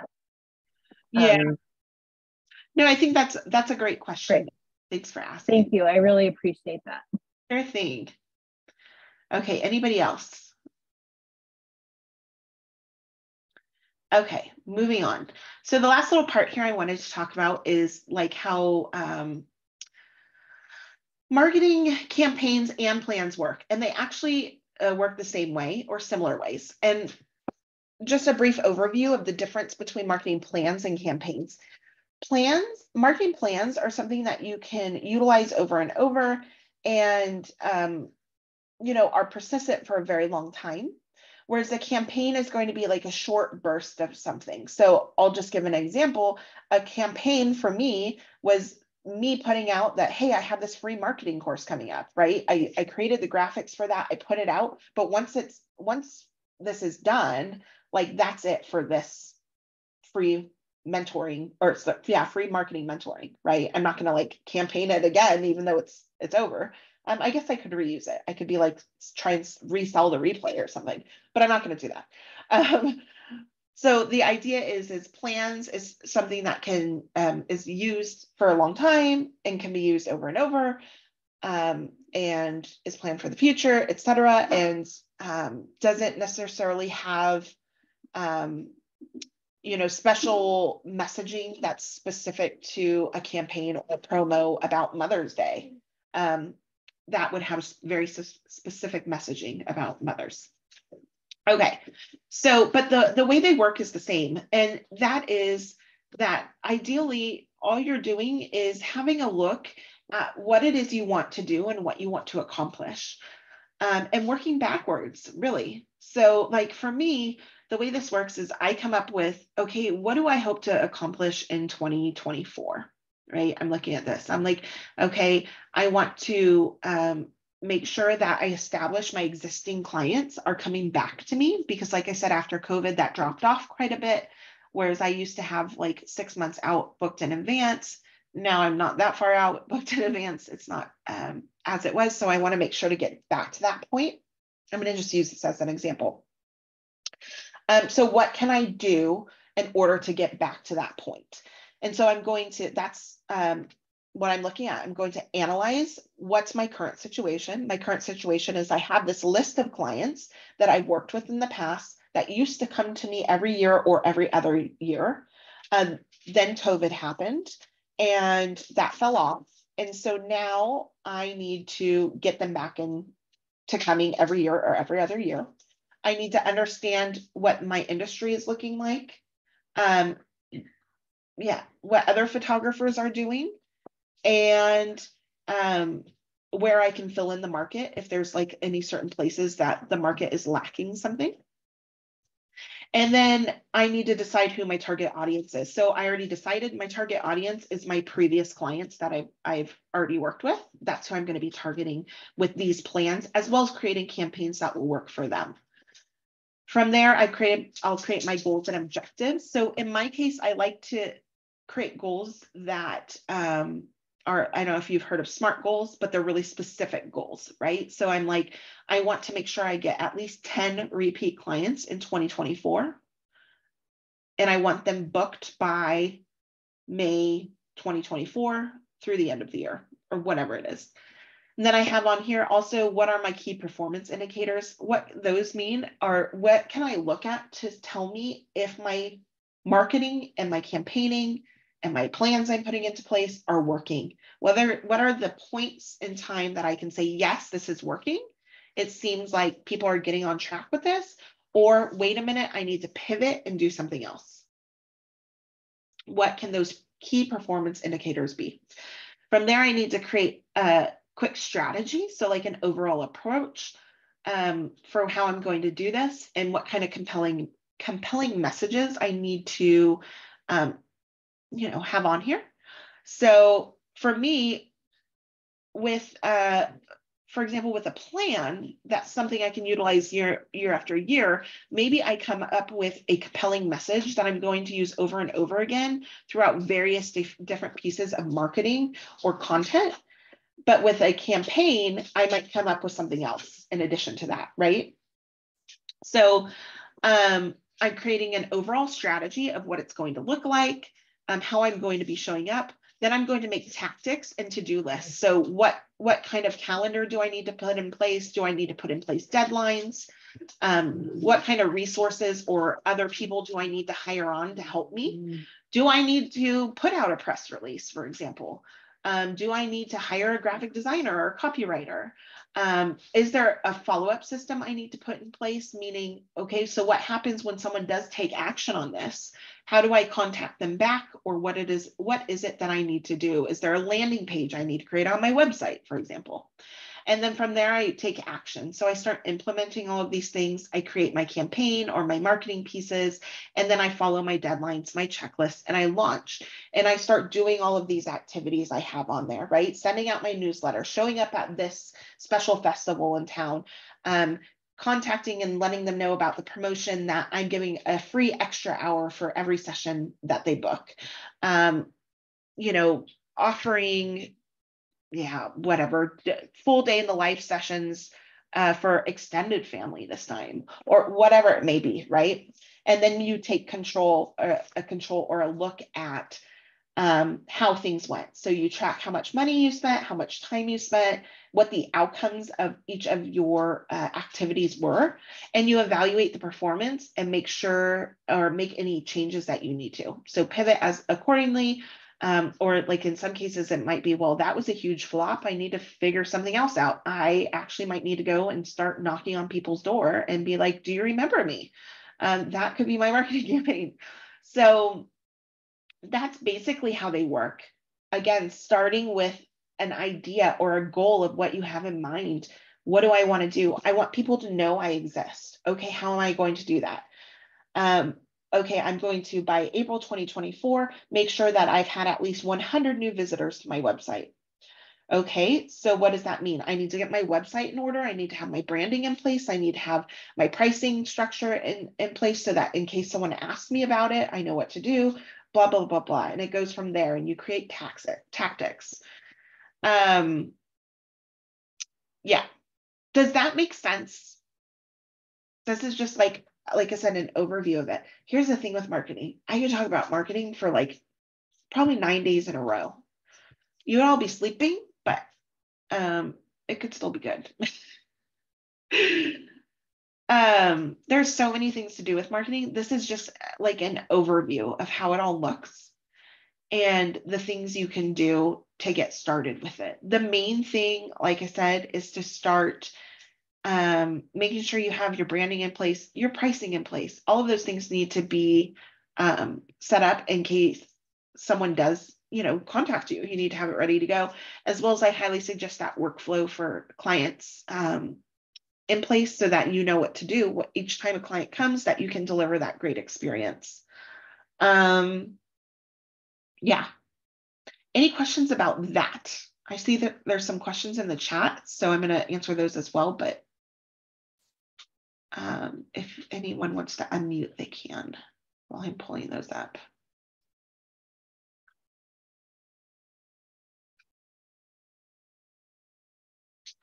Okay, so any ideas about how to market documentary family photography in an area that does not have any? So documentary, blah, blah, blah. documentary. Marketing documentary family photography in an area that doesn't have any is actually something really special because you're not having to compete that hard. There's a few more in my area that have popped up in the beginning. I was the only one that I knew of. Same with birth photography. I was like the only one. And so I had the corner on the market and I didn't have to do a whole lot to try and differentiate myself. Now, of course, I have to work harder. You should always, make sure you have something there. But in my case, I was like, wow, this isn't so bad. So really use that to your advantage. But biggest things are going to be really portfolio build. Make sure you have things on your website that show exactly what you do. Nothing that is varying from that people could get confused by it. Now, if you do offer, let's say you offer documentary, but also some kind of portrait or lifestyle, you want to have those in two completely separate areas on your website. So there is no confusion of what you offer, the different session types. Yeah, and so to start out, like I said, I would make sure to start portfolio building, get at least 5 good portfolio builds. I mean, I would say 20, but that might overwhelm you. So I'll say 5 good portfolio builds under your belt, and start asking for feedback on those, asking for referral, and figuring out how you can show up with that. Don't forget, you can always do like Facebook ads and Instagram sponsorships and blah, blah, blah. You can do all those things as well. But I would highly suggest getting out into your community instead. From there, after getting those portfolio builds done, I would try and connect with some businesses. See if you can photograph maybe someone in the business that can then give a true testimonial to your work and how you work when their clients or their customers come into their business location and say, oh, try this photographer, right? There's lists and lists and tons of different people that you can partner with. The ideas are endless. You can do realtors as one. And when someone buys a house, every time someone buys a house, they get a gift certificate to a session with you, for example. You can do yoga studios, you can do gynecologists, you can do kids music classes, schools. I have literally a list of like over 100 of different places you can connect with. You just have to be creative with it and think about where people are showing up. That might want this, right? And then any tools or software I use to help me track campaigns. I'm kind of old school. So I use, to track my campaigns, I use Spreadsheet. I'm sure there are like 100 different better softwares out there to do that. It's just what I have been doing for so long, and I'm not really good with change. I still use a paper calendar and notebook. So if that tells you anything. But yeah, that's the biggest thing. Yeah, you can definitely use, for like a CRM for tracking. I highly suggest, why is my right? Sprout Studio. I can also, when I send the recording with the email, I can also put a discount code for Sprout in there. Sprout is great they also have newsletter campaigns, they have galleries, they have album proofing, they have all of that kind of stuff in there as well. Sprout Studio is great. Let's see, I'm trying to think of anything else. Yeah. I think that was it for the questions on the chat. And then I was just going to give you a quick recap.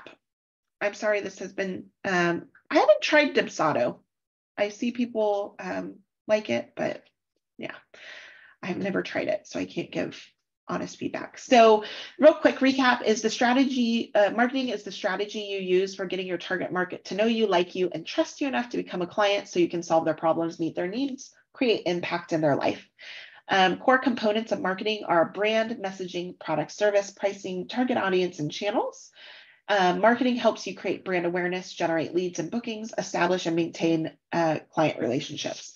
The 3 phases of marketing are to know, like, and trust.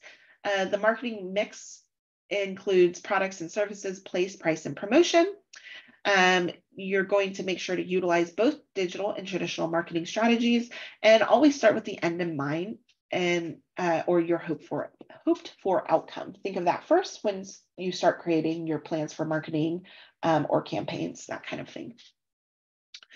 Really quick, I had some questions. What questions do you have? Oops, I accidentally. So that's the first thing. And then I had some questions from the Facebook group. I'm just going to look at them here really quick. I'm going to go over them while you all think of your questions or type your questions. Why do I keep doing that? I got to close that for a minute.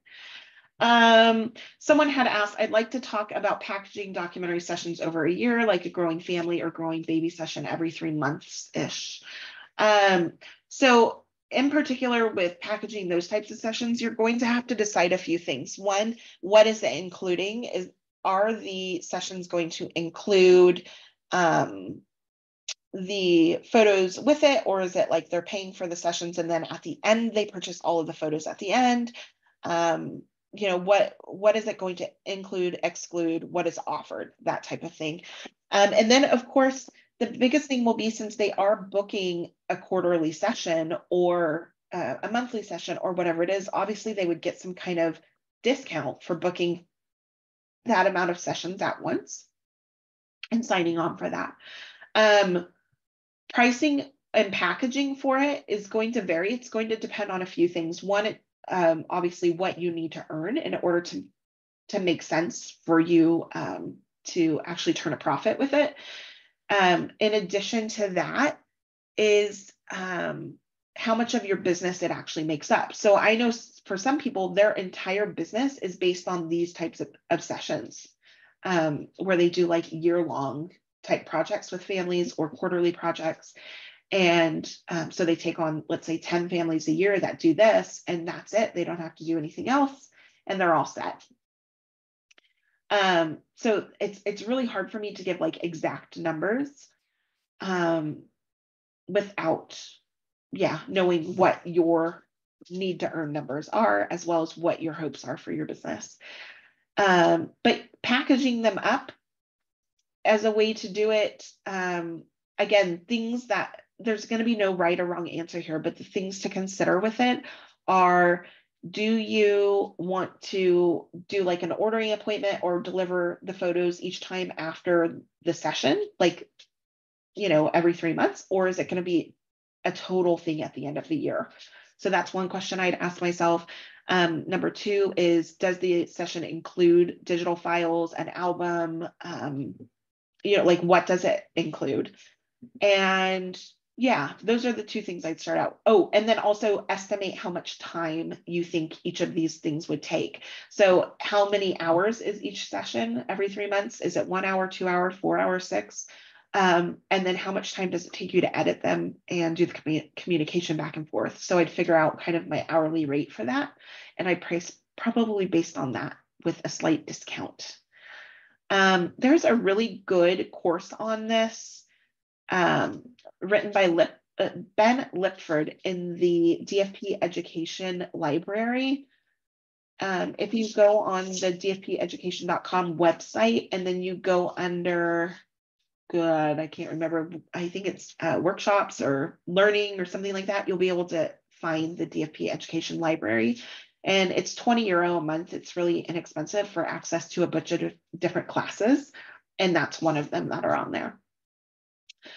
I'd love to talk about specific items that are in the contract related to the documentary, like standing on furniture, taking care of kids, if their parents are away, just causes, or mention specific to the documentary. I'll come back to that one in a second, because I'll just show you the DFP contract information that we have. And then ideas about partnering with other businesses to reach different groups. So I already pretty much touched on this. The way I would do it is make a huge list of all the businesses or brands or creatives, etc., that you want to collaborate with or partner with.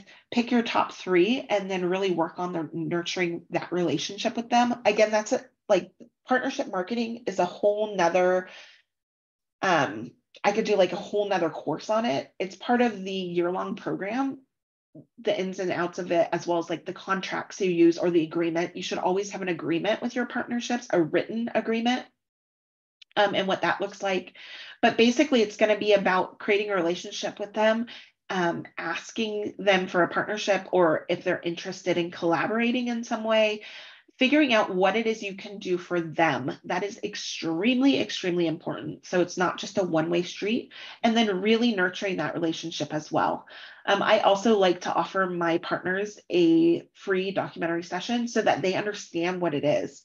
It's really important to me that they're not feeling like, okay, I don't really know what this thing is that I'm like telling my customers that they should do.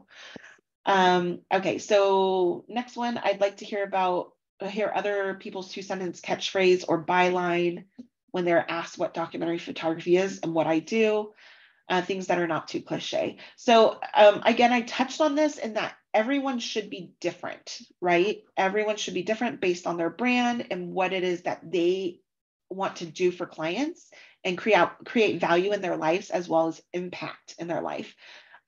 So, I mean, we can always come up with the phrase of like the simple byline or phrase of unposed photography, or, you know, I always tell people, well, I just come and document your life exactly as you are, but that's not really what I do. I do so much more than that for them, right? So, and that's going to be a personal situation to me, as this is what I'm drawn to documenting for these reasons, and this is what I want to show you with my photos, and it's going to be different for every person, hopefully. If I hear you say that it's about documenting the beauty of your everyday life, the beauty of your everyday mundane, I'm going to screech really loud, because that's what everyone says, and no one's allowed to say it anymore. I want you to be different. It's a beautiful sentiment, but everybody says it. And so why should anyone care anymore? Sorry, I know that sounded harsh. I should think about how I say things, but I want, my goal with this is that you all start thinking about, like, yeah, we do that, but what else do we do? Why? Like, why does that become important? Right? Like, why? Tell me more. So that's my suggestion for you. Ask yourself why. Why is that important? And then how to get clients when first starting out, we covered that. How to market to people that are vacationing in my area. I would try and connect with vacation rentals in your area and see if you can put up some promos and flyers, or, you know, offers into their vacation rentals, as well as advertising it on your website with SEO or on a directory, that type of thing. Yeah. And then how to set up relationships with business who refer clients to me. Again, we address that. And then making sure that you have something that you can give clients who book, right? So through that business. So having a two-way exchange. Okay. I think that was it there. I will, I'm going to stop sharing for a minute, and I'm going to look. Did I read somewhere that if we've signed up for the year-long seminar, we get a discount for the DFP library? The DFP library is, okay, sorry. The year-long mentoring program has a free DFP membership, like directory listing and membership, which is, you know, connecting to the community and like some other education events and our awards and a couple of other things. It's different than the library, but there is a discount code for the library that makes it only €7 a month. And right now the library is free to try, I think, for 14 days, or I can set it to free to try. If you all want to try it, you can. I'll set it free to try for 7 days. How about that? Because 14 days is what we do for Black Friday. Give me a second and I'll put I'm going to add some links for you all so you can actually see what I'm talking about. And then give me a second and I'll set up the 7-day free trial for you all to look at those classes if you want. Oops, if I can find my Zoom, that'd be amazing. Everyone in meeting. So that's the DFP Education Library. And then this is Jenna Schuldeis in my year-long mentoring course. And then I was going to show you also really quickly what the contracts look like. So I'm going to share my screen really quick. Oh, nope, that's not what I wanted. Okay, so this is the dfp.com, dfpeducation.com shop. And this is where the contracts are. There's one for the EU, which includes like a privacy policy, and then one for everywhere else that doesn't need that extra privacy policy. So this is the normal one, and then the EU one includes just one extra sheet or clause in there about the privacy policy. So what's included in this, just so you know, this is written in a way that I think is hysterical. I wrote this pre-AI, but some people might not. Someone actually complained to us about it. So yeah, anyways, you'll hear why in a minute. So the DFP client agreement or contract includes the ins and outs of the session details. So when, where, and for how long with whom, session fees, additional costs, like if you need a permit for shooting in certain locations or them to cover your ticket to Disneyland or travel, payment, how they can pay you, is there, what's included in the session fee, and then this is all customizable for you, of course. Cancellation and rescheduling policy, operating procedures, like how things are going to go down. You're going to chat with them in your pre-consultation before the session takes place, or, you know, like educating them basically that documentary family photography isn't about you posing them, right? So that's all in there. Also, it talks about things like being covered in case of bad lighting or missed moments, or if heaven forbid your camera takes a dump and stops working, you'll be covered in the case of having to stop the session or leave due to a rabid chicken or any other animal or human being being a dick.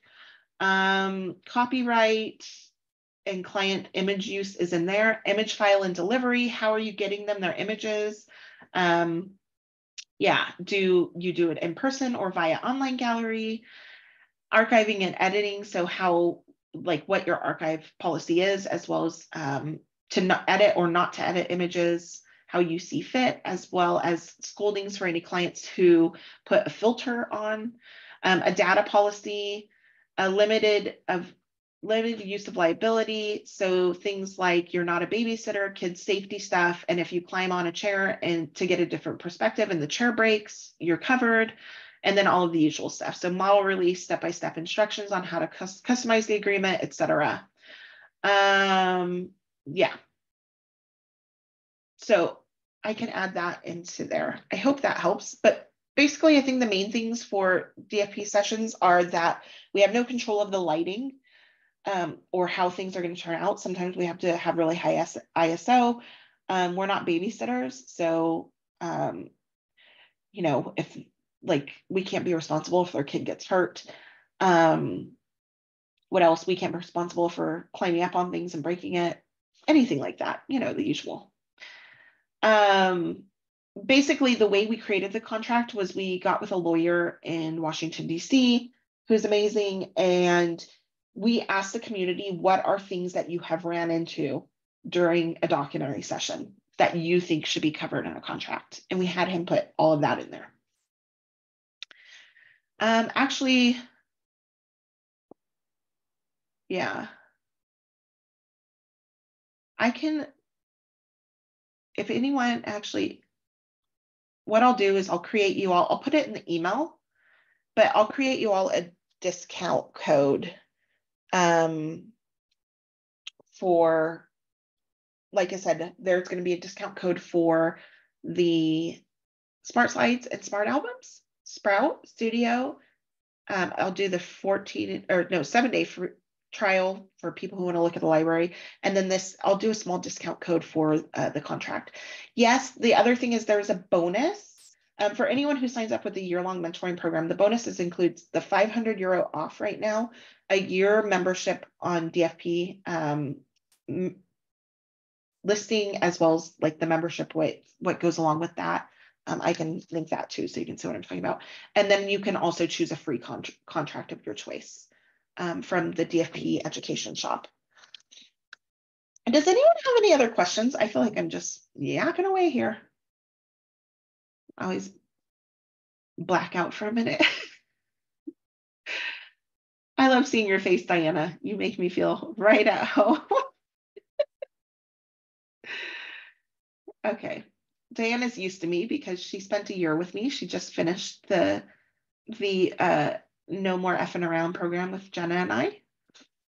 And it changed her life. I'm just I will say, like, there was no agreement for me to come on here and say anything, but I will say, if anyone's even considering it, like, it's so amazing. Like, it's so much work. It's exhausting. I feel like I've aged like 20 more years just from all the work. Say nice things, Diana. But it's so good. It's so much information, and like all the stuff that Ash can answer for you, like out of the top of her head, because you're like, hey Ash, I have this question. Like, she does it all year long, and then you have the one-on-ones with her. Like, it's been amazing. So not getting paid, although Ash would like to, give me something, but just I will. Your 10% manager fee. Yay. But no, seriously, like, just really, really, really well worth it. Thank you. Yes, everyone, follow each other on Instagram. Show me. Oh, my son he's under my desk right now and he said follow him too. He also has an Instagram account. He's 10, by the way. He just creates model airplanes and stuff and posts them on there using my phone. Anyway. Does anyone have questions? Am I missing any? Let's see. I don't think I am. Wait, did I read? Nope. That's a different one. Okay. Like I said, what I will do is I will send out an email with the replay to this tomorrow, I think. And then I will include the information, links, etc. that I talked about here as well. I'm trying to think if there's a way to include the chat. There is. I'll include the chat file. I'm just trying to think how to embed it because it always embeds a little weird. That way you all can have each other's Instagram handles. And yeah, it's been good. I guess it did take me 120 minutes, a little longer. Sorry, y'all. I tried to keep it short, but good. All right. Thank you all so much. It was really fun. And I'm sorry if I lost you at any point. If you have any questions, please reach out to me. You can email or message me or, however you want to get in touch. I'll be here as usual. As always, just here on Zoom. Just kidding. Good. And I'll see what other kind of classes I can put together for you soon too. I know some people were asking about when I did the voting of what you want to learn about pricing, etc. Pricing was one of them. So I'll see about trying to put something together for that too. Yeah. I'm glad it was worth the 120 minutes, Renee. That makes me happy. I'm glad I can see the people are still awake, whose faces I can see. Now the ones off camera, I have no idea. Okay, good. Like I said, join me for the year long, me and Jenna, and I'll include some of the if you missed the previous free education things, I'll include links to that too. Jenna and I did a few earlier this month. Thank you all. Have a good Wednesday. Thank you, Ash. Thanks. Bye. What now, Mom?